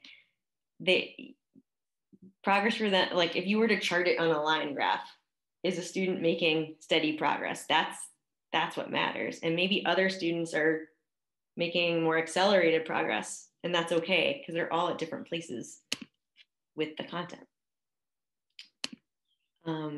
Okay, so I have to stop. Thank you so much for participating and being a part of this. So I think we're going to take a 5 to 7 minute break. Rhoda, do we keep the Zoom going? How does that work? Absolutely. Nobody leave the Zoom room. We all stay here. And I don't want 7, it's 5. We're going to do a 5-minute stretch and then come back for your next topic.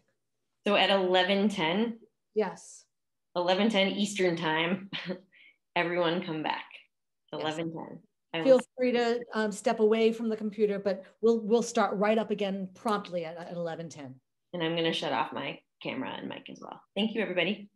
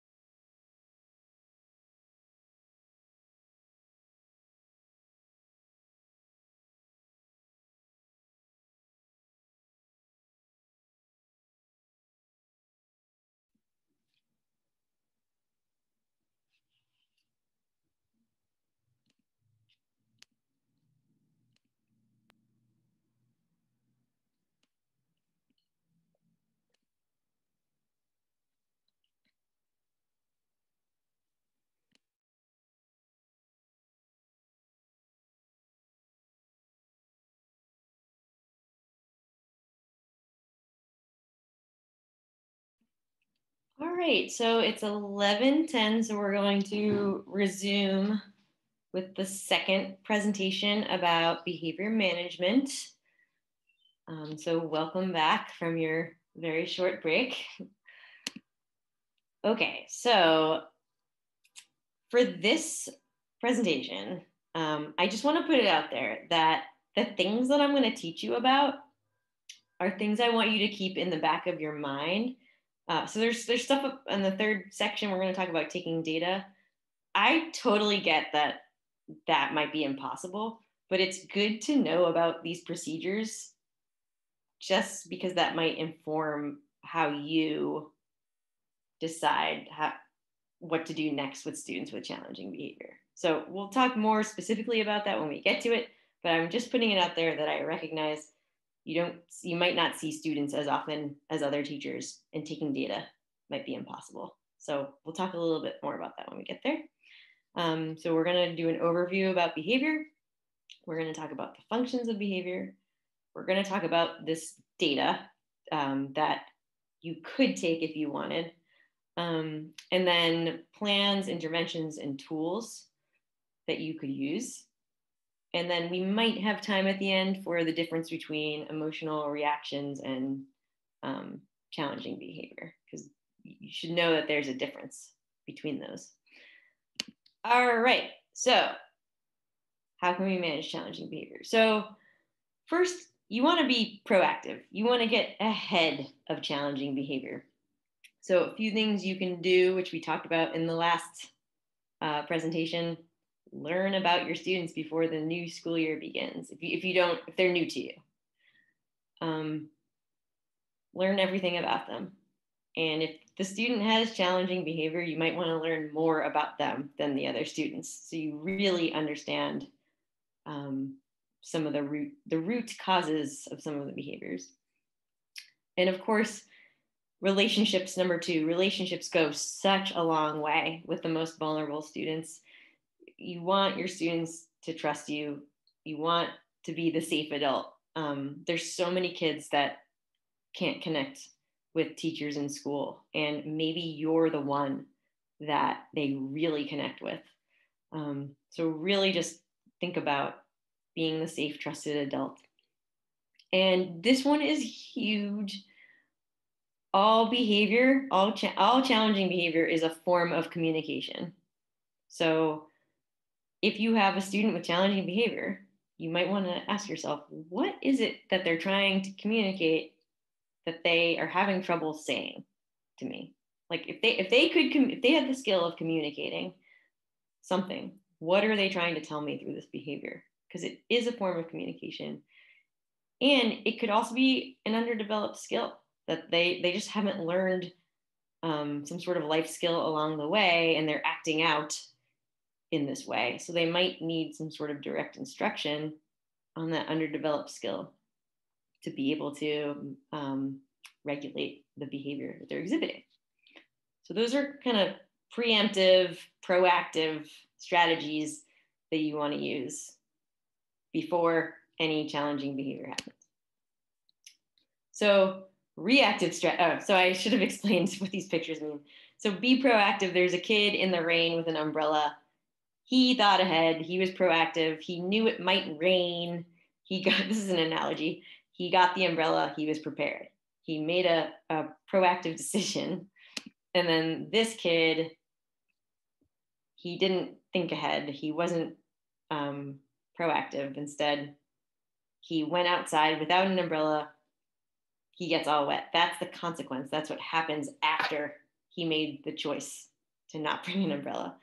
So it's just a silly analogy. So as a teacher, reactive strategies in the world of behavior management, we call them consequences. So that just means what happens after a behavior. But these are some strategies you can do after you observe a behavior. Consult with the stakeholders. I'm going to talk a little bit more about that on the next slide. Take data if you can. I'm going to show you the very specific way to take data. You might want to kind of modify that in a way that's really simple for you. We're going to talk about how you determine what the function of the behavior is, And then based on that, then you can decide a consequence that might be giving an accommodation or an intervention. Also, try to maintain positivity. I had a student in my class yesterday, excuse me, who had some challenging behavior. And I just had to not get sucked into his negativity and his anger and frustration, and just, you know, try to be neutral or positive is fine, but you don't want to like meet their intensity or severity and mirror them. You want to try to be cool, calm, and collected. See in the chat, sorry.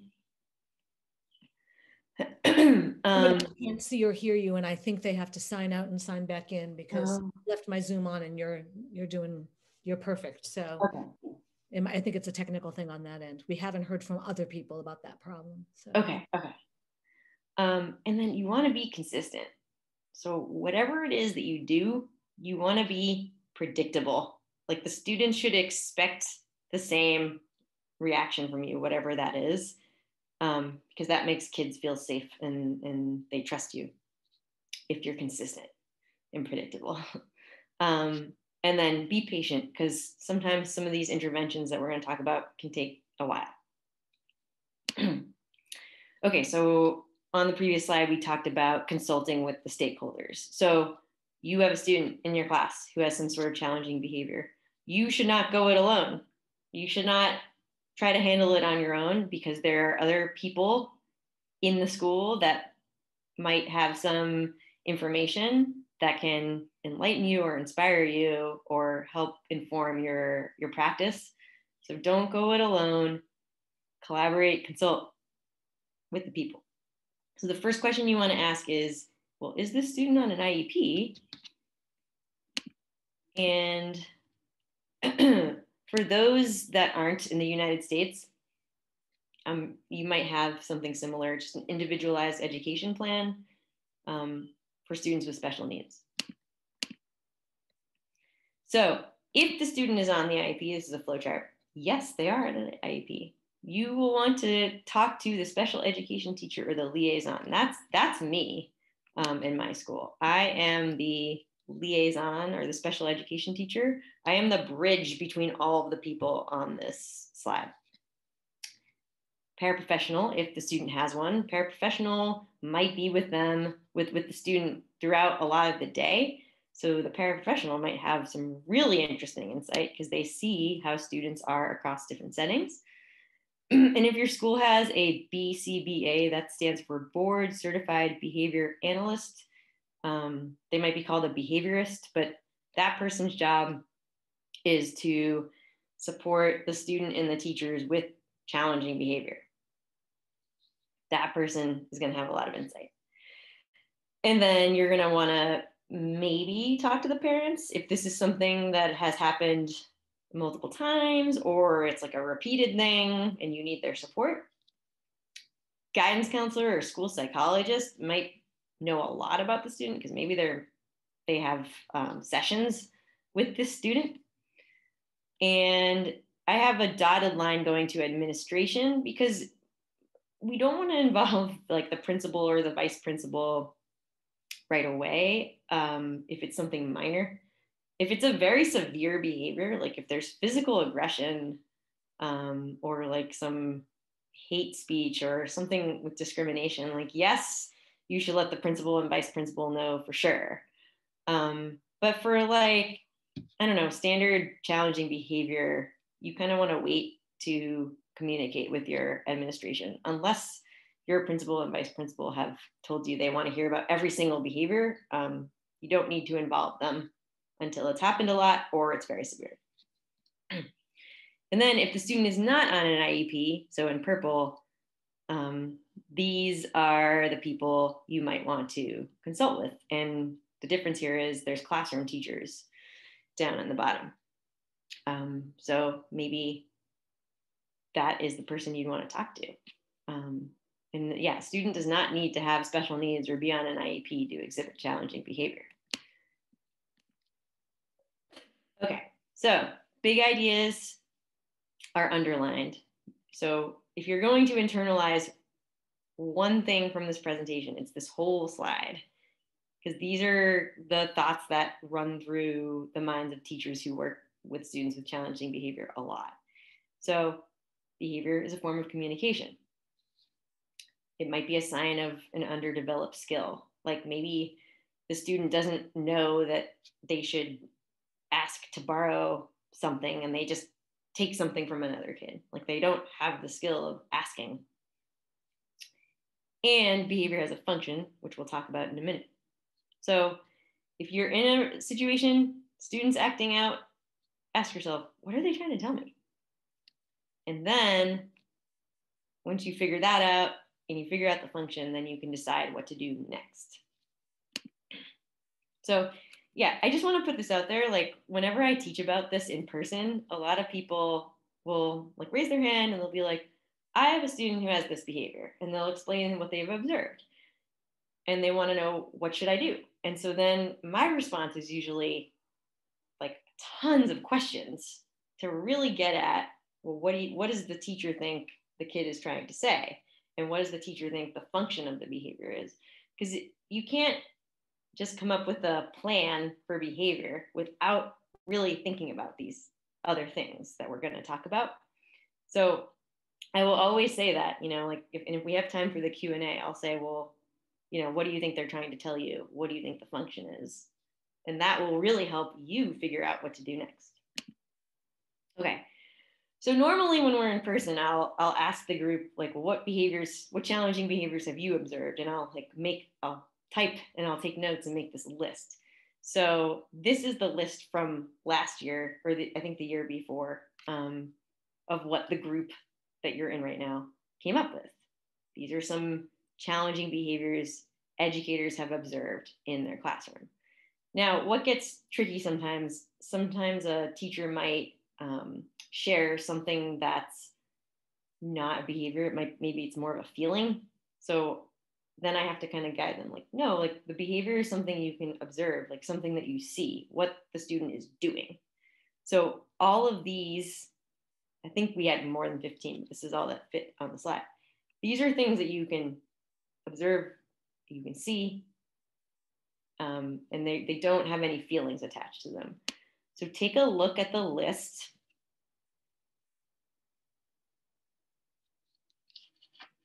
And maybe you identify with some of these because you have or have had students exhibit these behaviors. The thing about like the Zoom teaching that some people may have done, behaviors, if you're doing a fully remote class, challenging behavior and classroom management didn't look like this, right? Like maybe it was more behavior, like the student was just not focused or wasn't participating, but there wasn't behavior that affected other kids as much, at least with the middle school for me. Okay, so I'm going to move on to the next slide.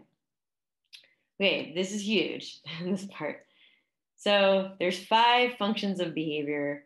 The top 2, which are escape from demand and attention, I would say are the most common functions that I see when students exhibit challenging behavior. So the first one, escape from demand, all that means is the student doesn't want to follow the directions or complete the task. They're not interested. And whatever it is that they want to do is way more rewarding than what you want them to do. So the behavior you might see that relates back to that function is a student may tantrum because he does not want to complete his homework. And we'll talk a little bit about how behavior can kind of reinforce itself in a loop, but maybe the student's tantruming works and gets him out of doing his homework because the adults in his life respond to it. And so he's learned along the way that if I tantrum, I don't have to do my homework. I can escape from the demand. And that is a sign of, well, they're communicating that he's communicating he doesn't want to do his homework and he has an underdeveloped skill. Well, maybe the homework's too hard and he doesn't know how to communicate about that. And then attention seeking is the second most popular function. And sometimes that combines with escape from demand, and that really makes things tricky.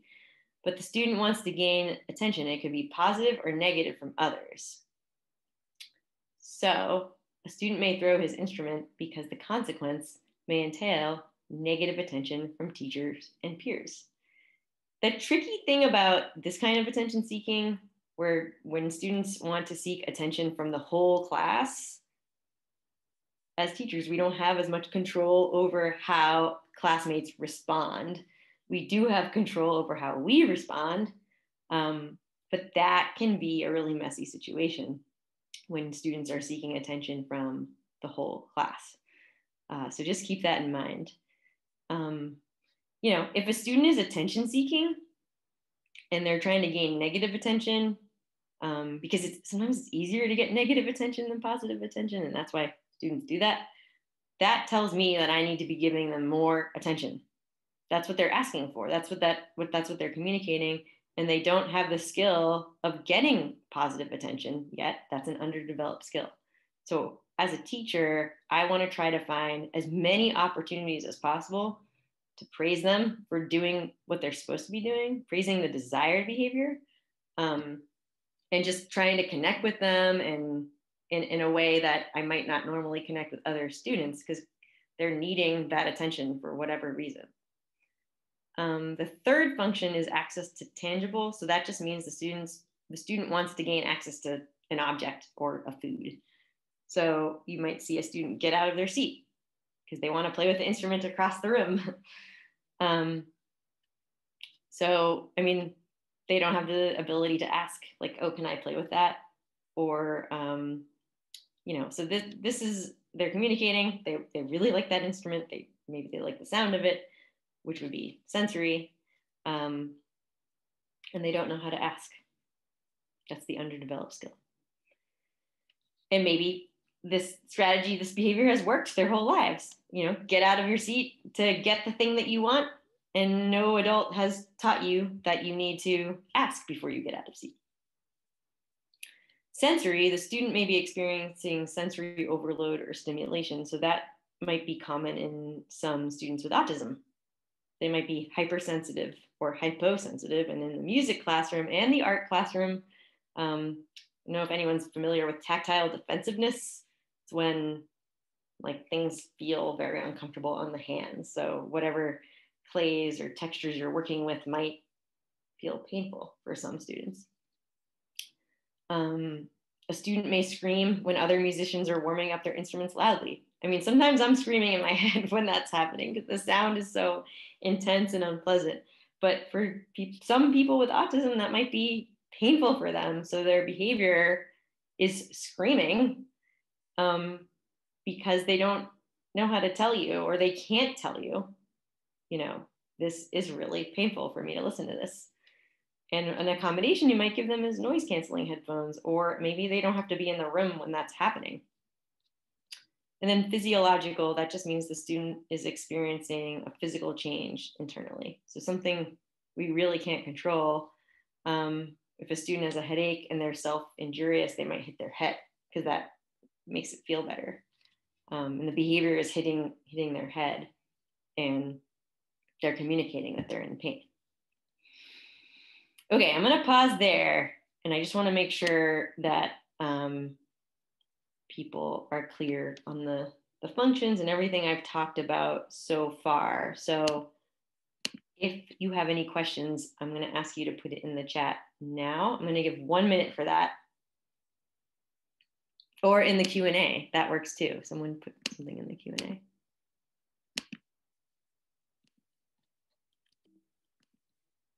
And I can't get to it. 1 second. I have it, Vicki. I see it now, yeah. Good. Are these behaviors also applicable to students without disabilities? Yep.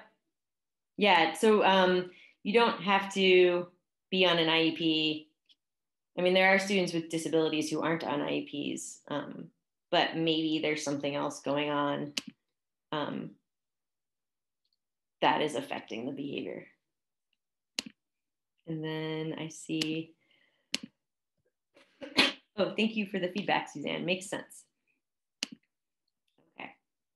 I'm losing my voice from all the talking.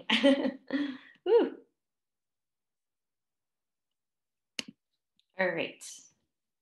One more thing in the chat.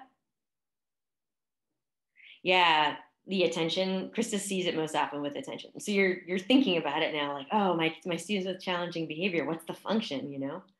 So you might be able to just figure it out because you've seen it happen so many times. Yeah, the student I had yesterday, it was all attention seeking. So the reaction that I'm going to, the consequence, and consequence doesn't mean punishment or anything like that. It just means what's happening next. I'm actually going to kind of adjust my schedule so I can see the student individually instead of in a small group in the learning center. And he can be as rude and disrespectful to me as he wants, and I will ignore it because there aren't other children around. Yeah, he was really rude and disrespectful in a class, and I had to address it because I didn't want my other students to see me ignoring that behavior, because then that would send a message if I ignored it. But if we're in a private individual setting, I'm just going to ignore it. And I know he wants to get a rise out of me. That's the function. He wants that attention, so I'm not going to give it to him. And I'm hopeful that after a few sessions like that, he'll just give up on being rude and disrespectful. But I could be wrong. I need to be flexible with my differentiation. Okay, so earlier in the agenda, we talked about ABC data. So again, just to be more clear about this. So if you were a behaviorist, or if you were a special ed teacher, or if you were a classroom teacher that sees the student a lot, you could take very consistent data on the behavior. And generally in the world of behavior management, we want like 2 weeks of data or 10 data points, 10 instances. So if you were to do that, that would take months. Like that's not helpful to you at all. So yes, someone wrote, I think this is in response to, do you have to be on an IEP, or do you have to have special needs to exhibit inappropriate behavior? And they wrote, well, maybe there's a change in the family, there's trouble at home, they don't feel well. Yeah, so many reasons. Thank you for sharing that. So I'm going to show you how you would take data, and you kind of decide how you want to use this information to inform what you do next. Okay. And there's like apps and stuff that you can use for this kind of data that might make it really quick. But if you're only seeing students once or twice a week, you're not going to have enough data points. So you want to take what's called baseline data to determine so the goal of the data is to figure out which of the 5 functions or combination of functions the student, the behavior has. And the data will tell you that. So you take data on the antecedent, and that's what happened right before the behavior. The antecedent leads to the behavior. That's the challenging behavior. It's observable, it's measurable. So you would take data on how long the behavior went on for, if it's that kind of a behavior where it can be timed, or the frequency, like you tally how many times you observe it in that moment. And then you take data on the consequence, which the consequence just means what happened right after the behavior. How did you react? How did the classroom react? So that might give you some information about whether if it's attention seeking or not. So sometimes there's a situation where an antecedent leads to a behavior, which leads to a consequence, but then this consequence actually is the antecedent again, which leads to more behavior. And then you have this like cycle. So that might be a situation where you're, as a teacher, inadvertently reinforcing the challenging behavior. Like maybe the student is just trying to escape from a task and they're, I don't know, like being disruptive in some way. That's very vague, but, and you are like, fine, you don't have to do the thing that you don't want to do. That's the consequence. And then that reinforces the behavior. So now the student is learning that, okay, if I just act this way, then I can get out of doing what I don't want to do. And then you have this cycle. And it's hard to see sometimes that we as teachers might be doing that in the moment, and the data can help you with that, help you be more aware of that. Another piece just to keep in mind, and this isn't like a black and white statement, but sometimes behavior has an element of choice to it. Like students do have control over behavior. And it's like sometimes it's a learned thing. Sometimes they just don't know how to communicate, and they have an underdeveloped skill. They haven't learned the skill. So there is some component of choice, like they're choosing to act a certain way, even if it's unconscious. And we'll talk, if we have time later, I just want to point out like an emotional reaction that's based in anxiety. Most people cannot control that. And the stuff that we're talking about right now does not apply to that kind of behavior you might observe. So if the student has severe anxiety or any type of anxiety, and that is what's driving their behavior, you're going to need more of a therapeutic approach for that. And that is not within our realms as teachers. That would be like the guidance counselor, school psychologist would help them with that. And I really hope we have time for the very last slide, which shows the difference between anxiety-based emotional reactions and challenging behavior that is based, like it's learned over time, it has a function, students trying to communicate something and they don't know how. Like they're very different, but sometimes there's a little overlap, so it can get tricky. Okay, so this is what an ABC data sheet might look like if you had it printed out on a piece of paper. So you want to take data on the date and the time that it is. Maybe the setting events. So if you're an orchestra teacher, you'd put orchestra class. Right now, it is May 1st, 2021. I was close at the time here, 11:30. Our setting event, this should say Zoom Berklee study group.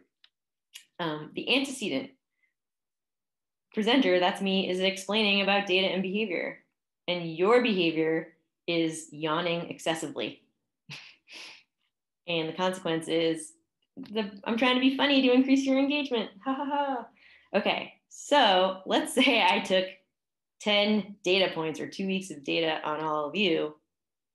What would your hypothesis on the function of this behavior be? So why are the participants yawning so much in my class? Is it attention seeking? Is it escape from demand? Is it access to tangible? Is it sensory based? Or is it physiological?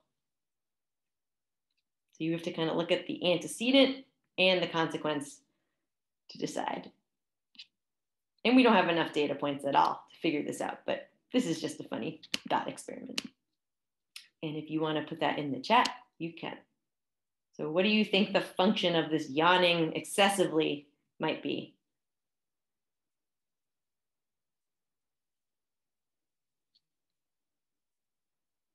And it could be real yawning or fake yawning.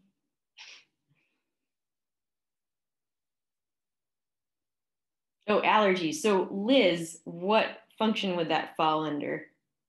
Attention, escape from demand, access to tangible, sensory, or physiological?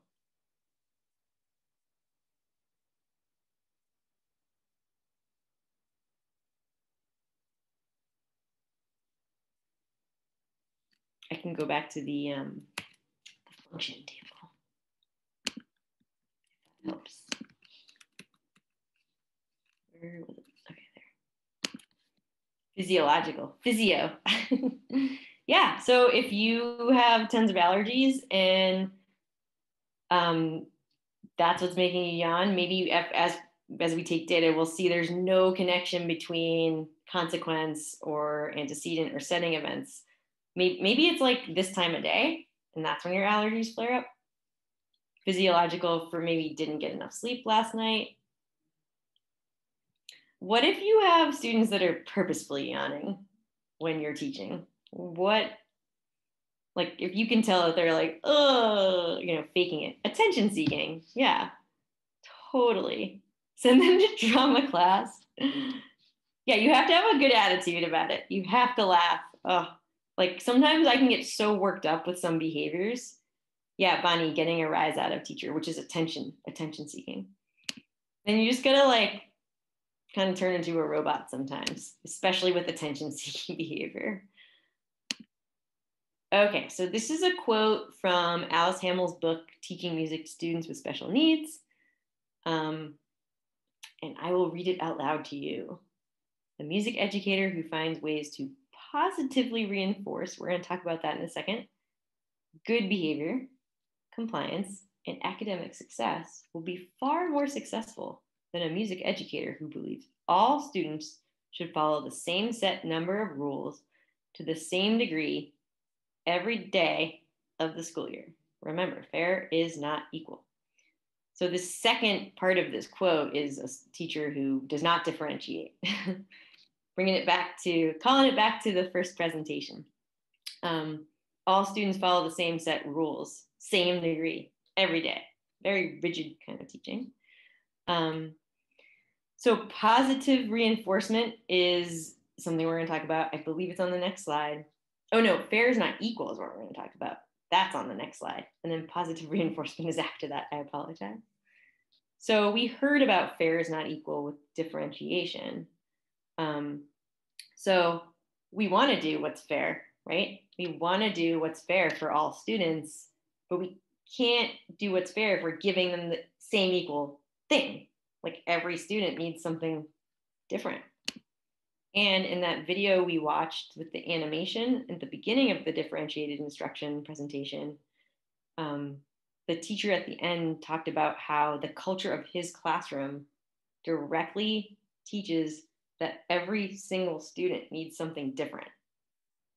And that's like a huge teaching philosophy for me. Every student needs something different. And that's what's going to help students achieve the best that they can. And that applies to behavior management. So you may have already, I feel like a lot of the instructors in the study group use very similar visuals because we've been doing it for so long. But forgive me if you've seen this already. Why do you think this is like an outdated visual that used to demonstrate fair is not equal? And you can see these people are watching a baseball game. You have 3 people with different heights. And on the left, the shortest person they're all given the same box. They're all given the same support. The shortest person cannot see the baseball game. And on the right, they're saying, oh, look, this shows fair is not equal because each person's getting something different. 0 boxes, 1 box, 2 boxes. And now they have equal access to the baseball game. So that was kind of a visual that a lot of people used to use to show fair is not equal, but now it's a bit outdated. Do you guys know why?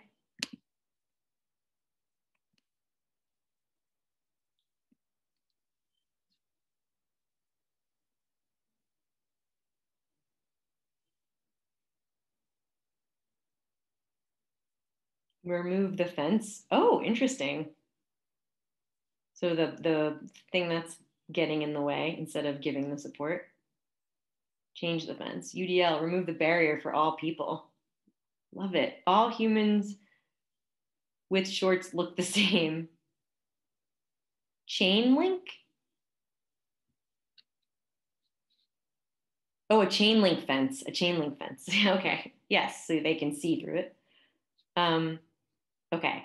So those are all great responses. Love it. And then, have you guys seen this image before? That this is a little bit more of an appropriate. Right. Okay. So Liz, you got it. Like all these people look the same. That's kind of the difference here. Equality and equity.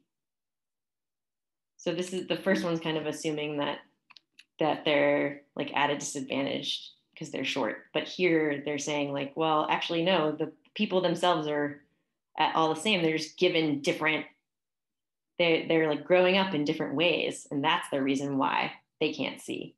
That's the reason why there's a barrier. And another image is this one. So you've got they're starting at the same spot on the track, which is equal, but equity is kind of staggered out like this. So they're all starting at the same place. And this applies to differentiated instruction and the supports we give for behavior management. Okay, I'm not gonna go too in depth on this one, but in the world of behavior, so again, consequences are what happens right after the behavior. That's all it means in this world.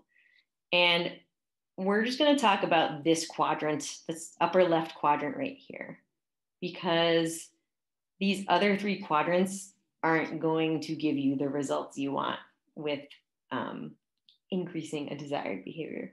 So positive reinforcement, which Alice Hamill wrote about in her quote on a couple of slides ago, positive means that you're adding a stimulus. You're giving something pleasant to the student, something that they want. And reinforcement just means you're increasing or maintaining a desired behavior. So I'm looking at the chat.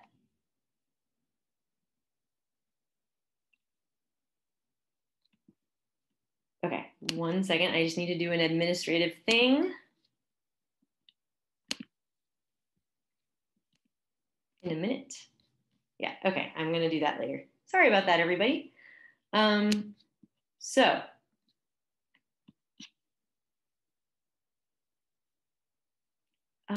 Sorry guys. So, okay, I know what I'm doing. Zoom difficulties.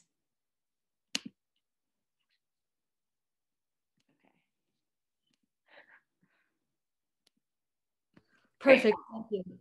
All set, Rhoda. All right. So positive reinforcement. Thank you for your patience, everybody, while I was managing that. You're giving something pleasant to the student to increase or maintain the behavior that is already happening that you want. So yeah, there are times where negative punishment means you're removing something the kid likes to decrease the challenging behavior. Like that, there's examples here on the slide in life about what positive reinforcement and negative punishment are. But like negative punishment doesn't really work that well, and it's not efficient, and it like damages relationships between teachers and students. Positive reinforcement goes faster and it improves the relationship. So you're gonna get more results with managing challenging behavior if you try to think about consequences that involve positive reinforcement. So in this real life example, the behavior that we want with the student is that they studied for a test. The consequence, which was the result of the behavior, that they did well, they got an A+. So moving forward, that's going to increase the behavior or maintain the behavior of studying for the test in the future. They're more likely to study. But if they like didn't do well, or they didn't study and didn't do well, that would be more negative punishment. If they didn't study, they didn't do well, they probably will still not study in the future. It's not like a direct connection. So again, when you're thinking about plans or consequences, try to think about them as living in the world of positive reinforcement. So with that student that was really rude to me yesterday, so when I meet with him individually, which is an accommodation I'm giving him, I'm going to try to find moments when he is on task and being polite, and I'm just going to shower him with, attention, or give him, I don't think he'd want like super positive attention. I think he'd like neutral, direct feedback. I think he'd like that. So I'm going to try that out and see if that increases his likelihood of being on task and using polite respectful English. I could be totally wrong though.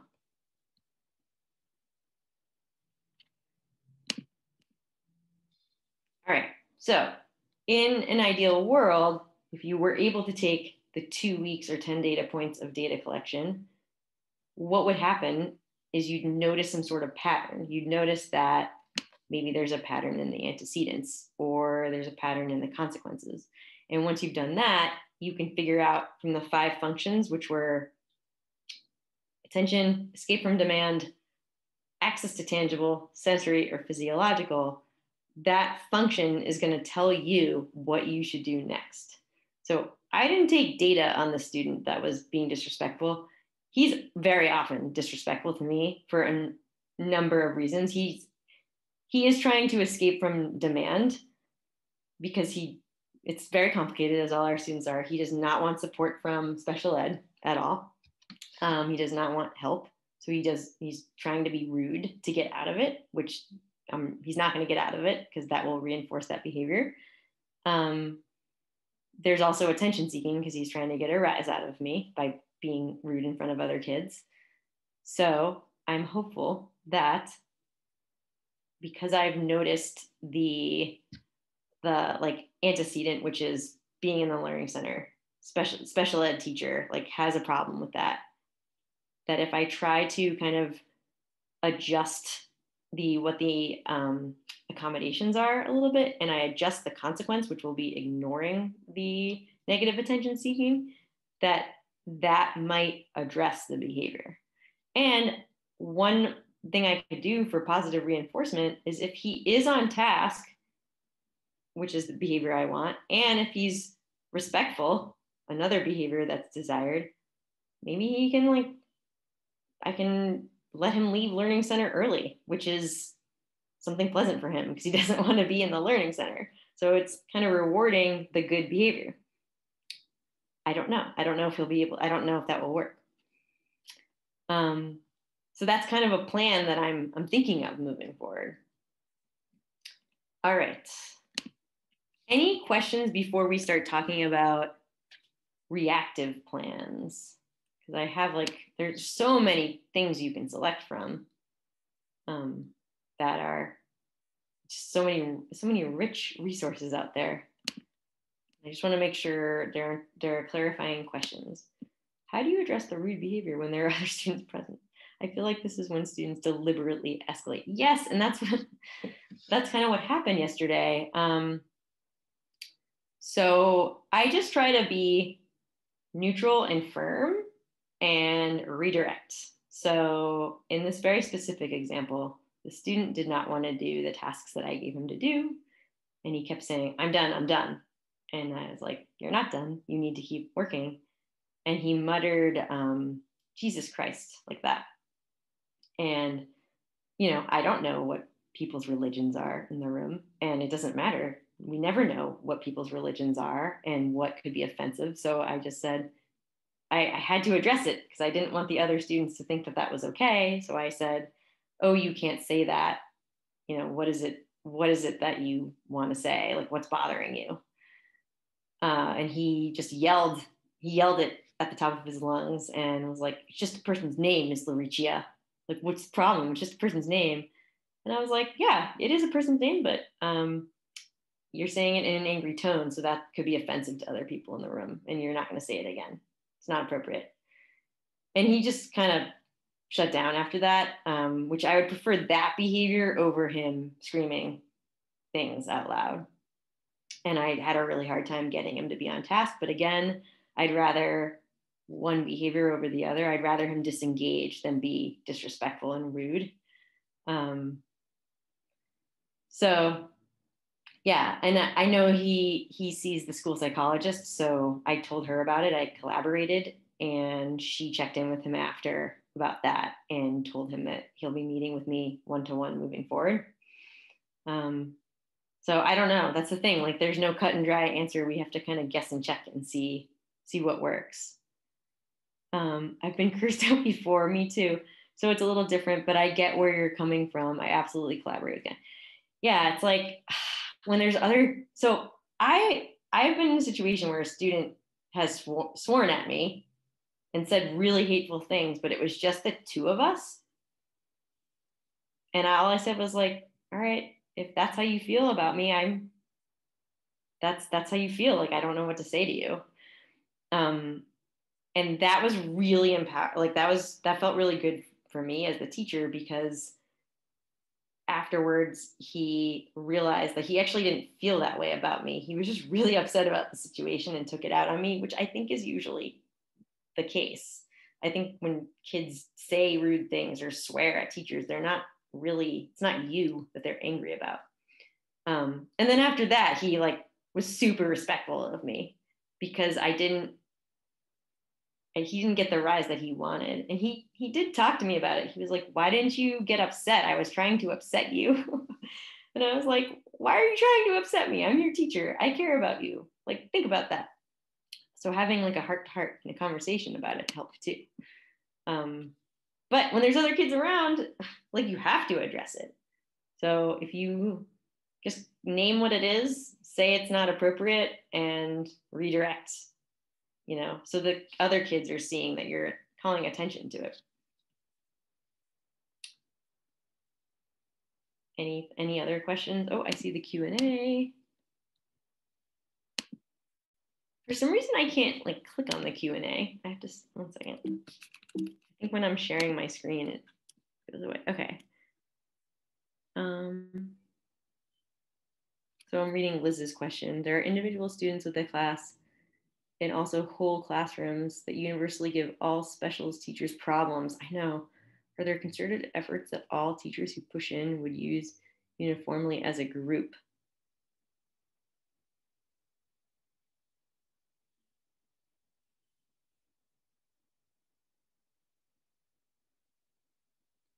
I'm not sure that I fully understand this question. I'm just rereading it. I apologize.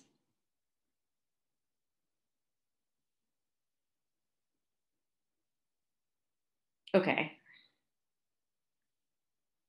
When you say all teachers who push in, are you talking about like paraprofessionals that come to the class and special educators that come to your class?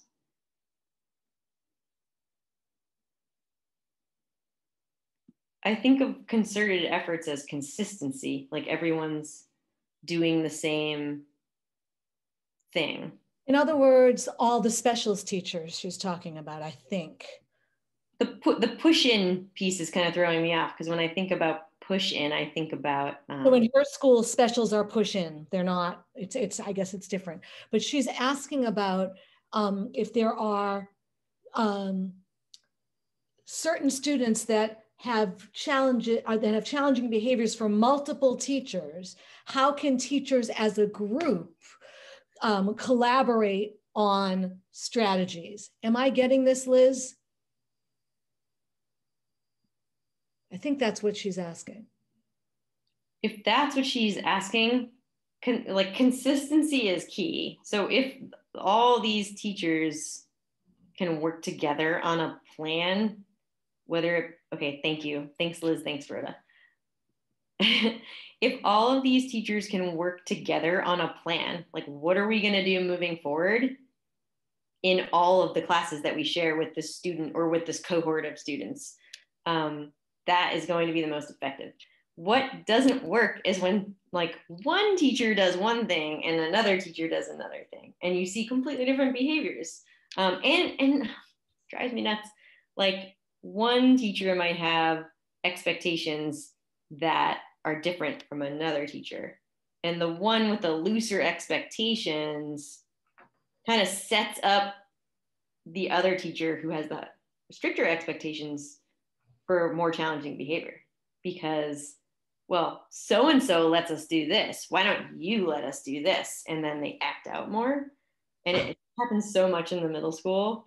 But ideally, all teachers have the same like set of expectations. But then individually, if a student struggles with that expectation, remember, fair is not equal, right? So maybe that one student is working on something different, but across all the classes.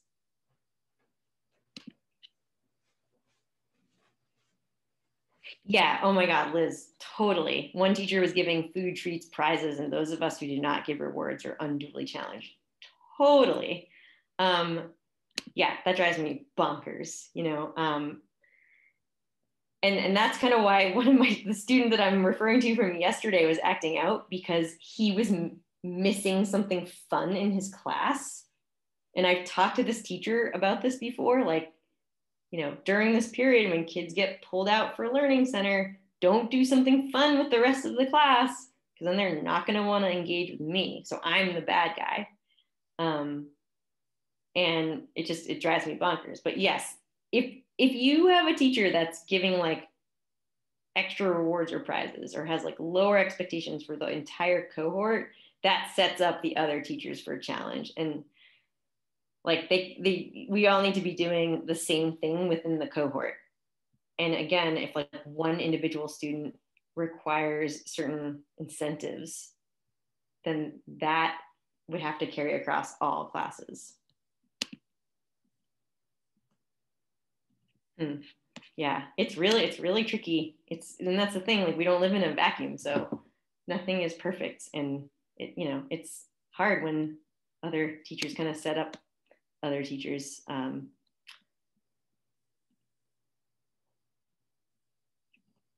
Okay, thank you, Liz. Yeah, it's tricky when and you can't collaborate if you have different preps. Ugh, so hard. Okay, so I'm gonna continue with sharing my screen. All right, so next there's a few different, once you've determined the function of the behavior, you're like, all right, this kid is attention seeking, or this kid's trying to escape from demand. There's a bunch of different consequences you can instill. So there's this thing called a FAIR plan. And I think if Rhoda shares this slide as a PDF, you should be able to link to this document. I'm just gonna. All of the slides will be shared as PDFs on Monday. Great. So 1 second. I'm going to just preview that with you so you can, it's like super long. We're not going to go through the whole thing because we have like 10 minutes left.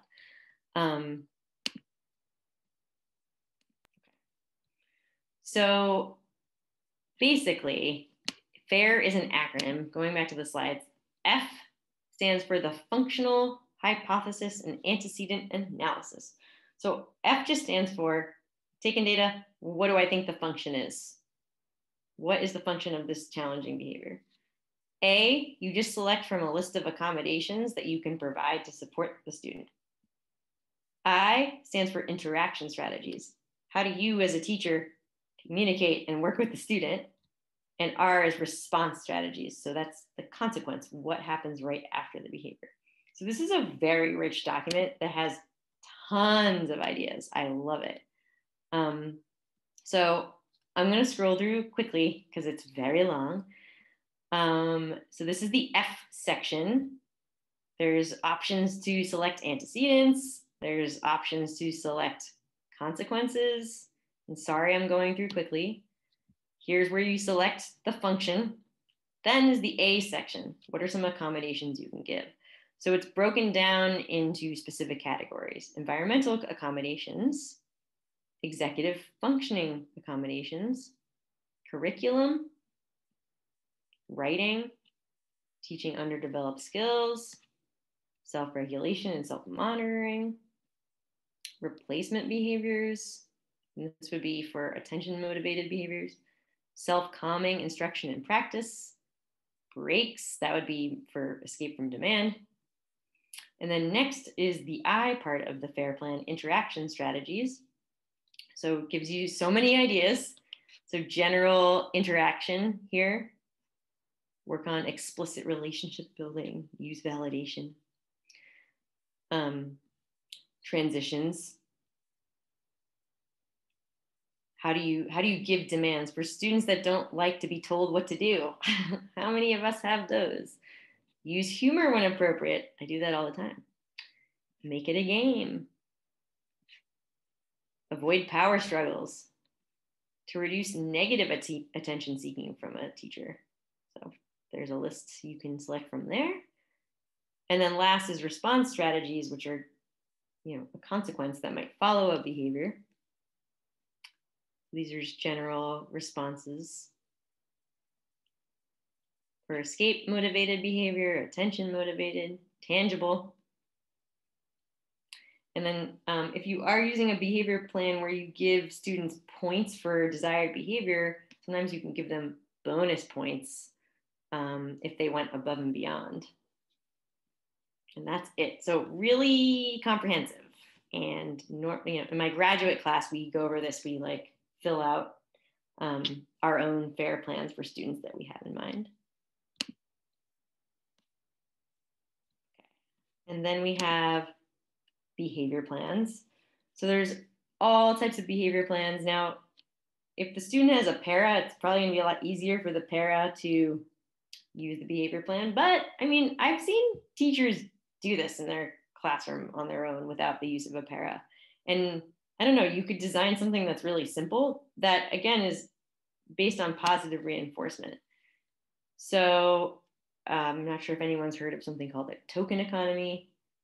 So you give them something desired that they want, that they're working for. I kind of stay away from food. I think like this example has gummy bears. I'm working for gummy bears. Like, I don't know, that makes me feel like training an animal.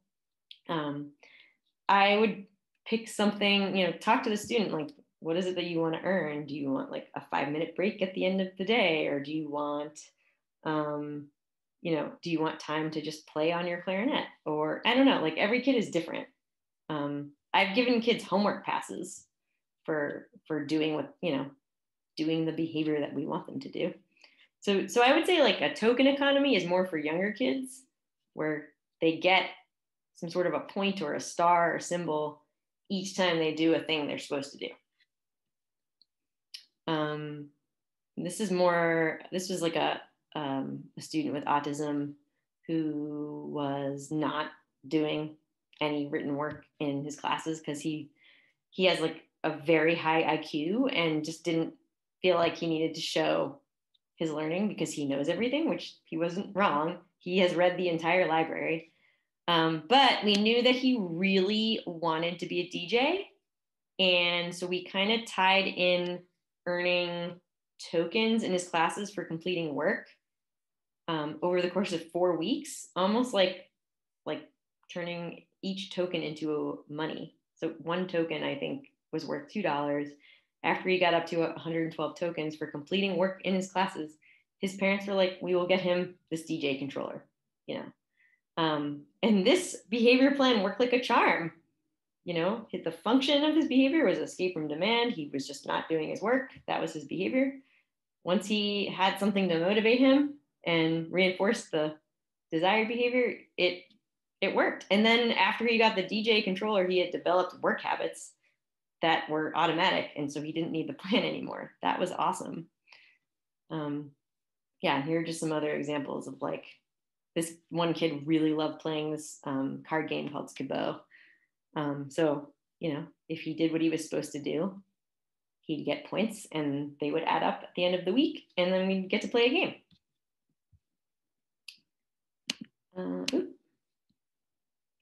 There's also something called reflection sheets. So it depends on the student's level of awareness and understanding and what the behavior is, but at the end of the day or during lunchtime, they can reflect on their behavior using one of these sheets. You can take a look at it on the screen, but sometimes students are like, I didn't do anything wrong. I didn't hurt anyone. What I did was justified. So they require adult support with them after school to kind of like talk through and reflect the choice that they made. And what they're going to do next time, or how they're going to repair whatever relationship they may have damaged based on their behavior. And then you can sign off or have parents sign off on it. Here's another example of a reflection sheet. They're calling the behavior a choice. What choice did I make today?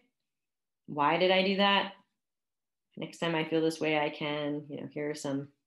I think for this student, I turned it into a multiple choice. So he didn't have to come up with his own ideas. See in the chat.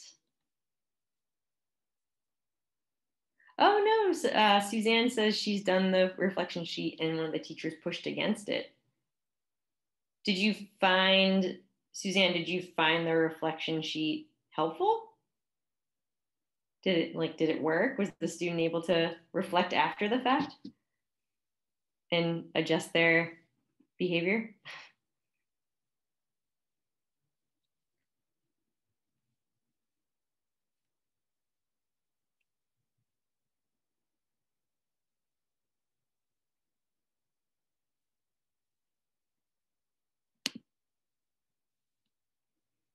And while Suzanne's responding to that, I'm just gonna, oh, somewhat, but not sure if it was worth it.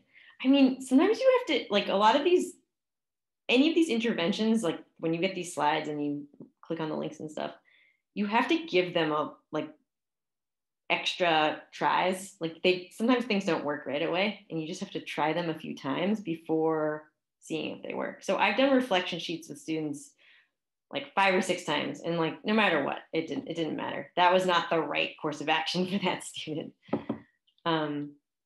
So I don't know, maybe your ELA teacher had a reason for pushing against it, or maybe you need to try it a few more times. Okay, so looking at the time, really quick, behavior contracts are another strategy where you kind of draft up, what the student, how the student is behaving and what they're going to do next time instead, and they sign off on it. So let's see. Yeah, this one was for a student who like kind of just took way too many breaks from the classroom, like just left all the time. So she kind of helped me. We worked on it together actually, and deciding on what kinds of breaks she could take based on how she was feeling. And then she signed it and I signed it. And then if she was struggling, I'd hold up the contract and say, hey, remember you signed this, you agreed. Remember, you're going to try this. And that sometimes it works really well with students.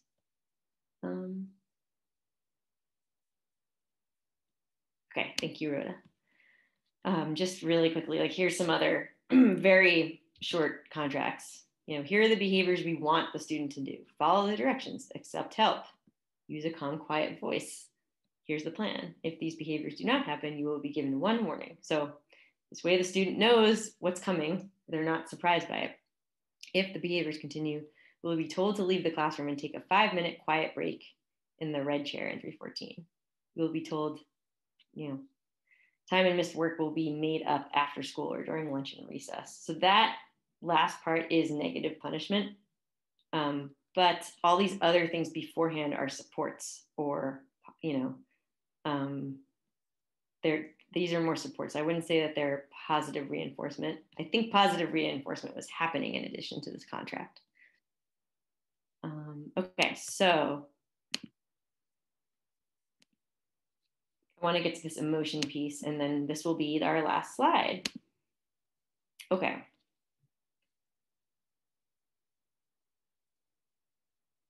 So if you are seeing students exhibit challenging behavior, you really need to try to determine from your gut, is this an anxiety-based response, or is this coming from some sort of, is it a behavior? Is it a choice?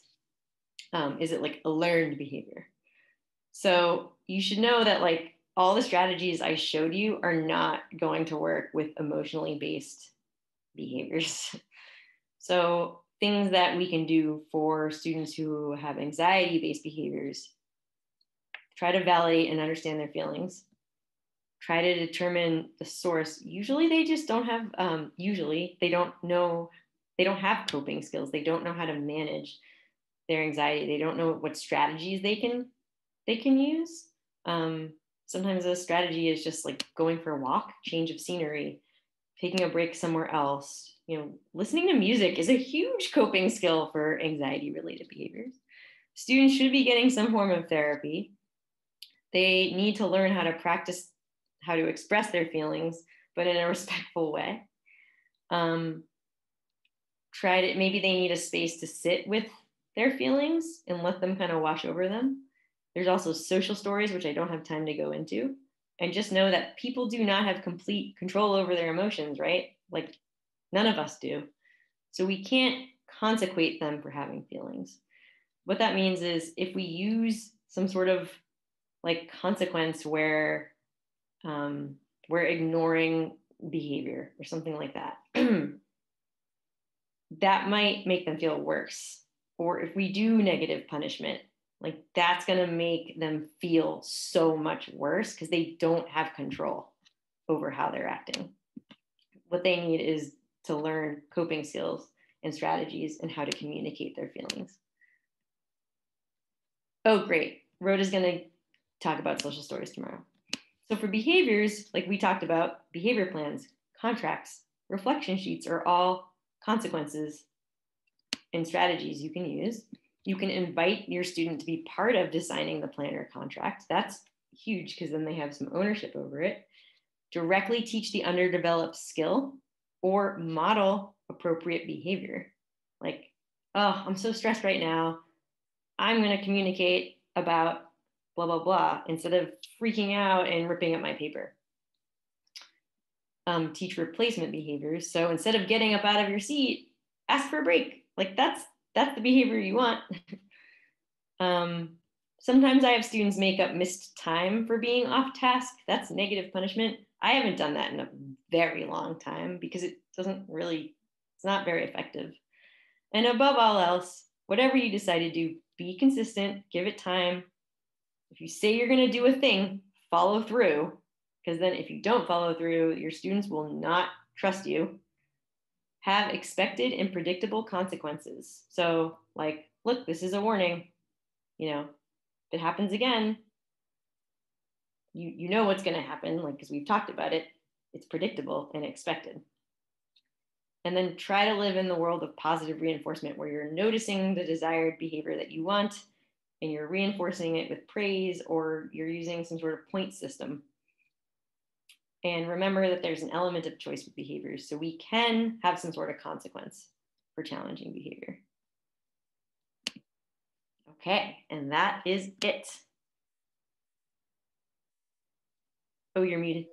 I want to thank Vicki for her time with us today. This was extremely informative and really, really helpful. I know that the folks who are here now have gotten a lot out of it, and I know that the folks who will watch the video will as well. We are, because we did all our logistics up front, we are all set for the first session of the day.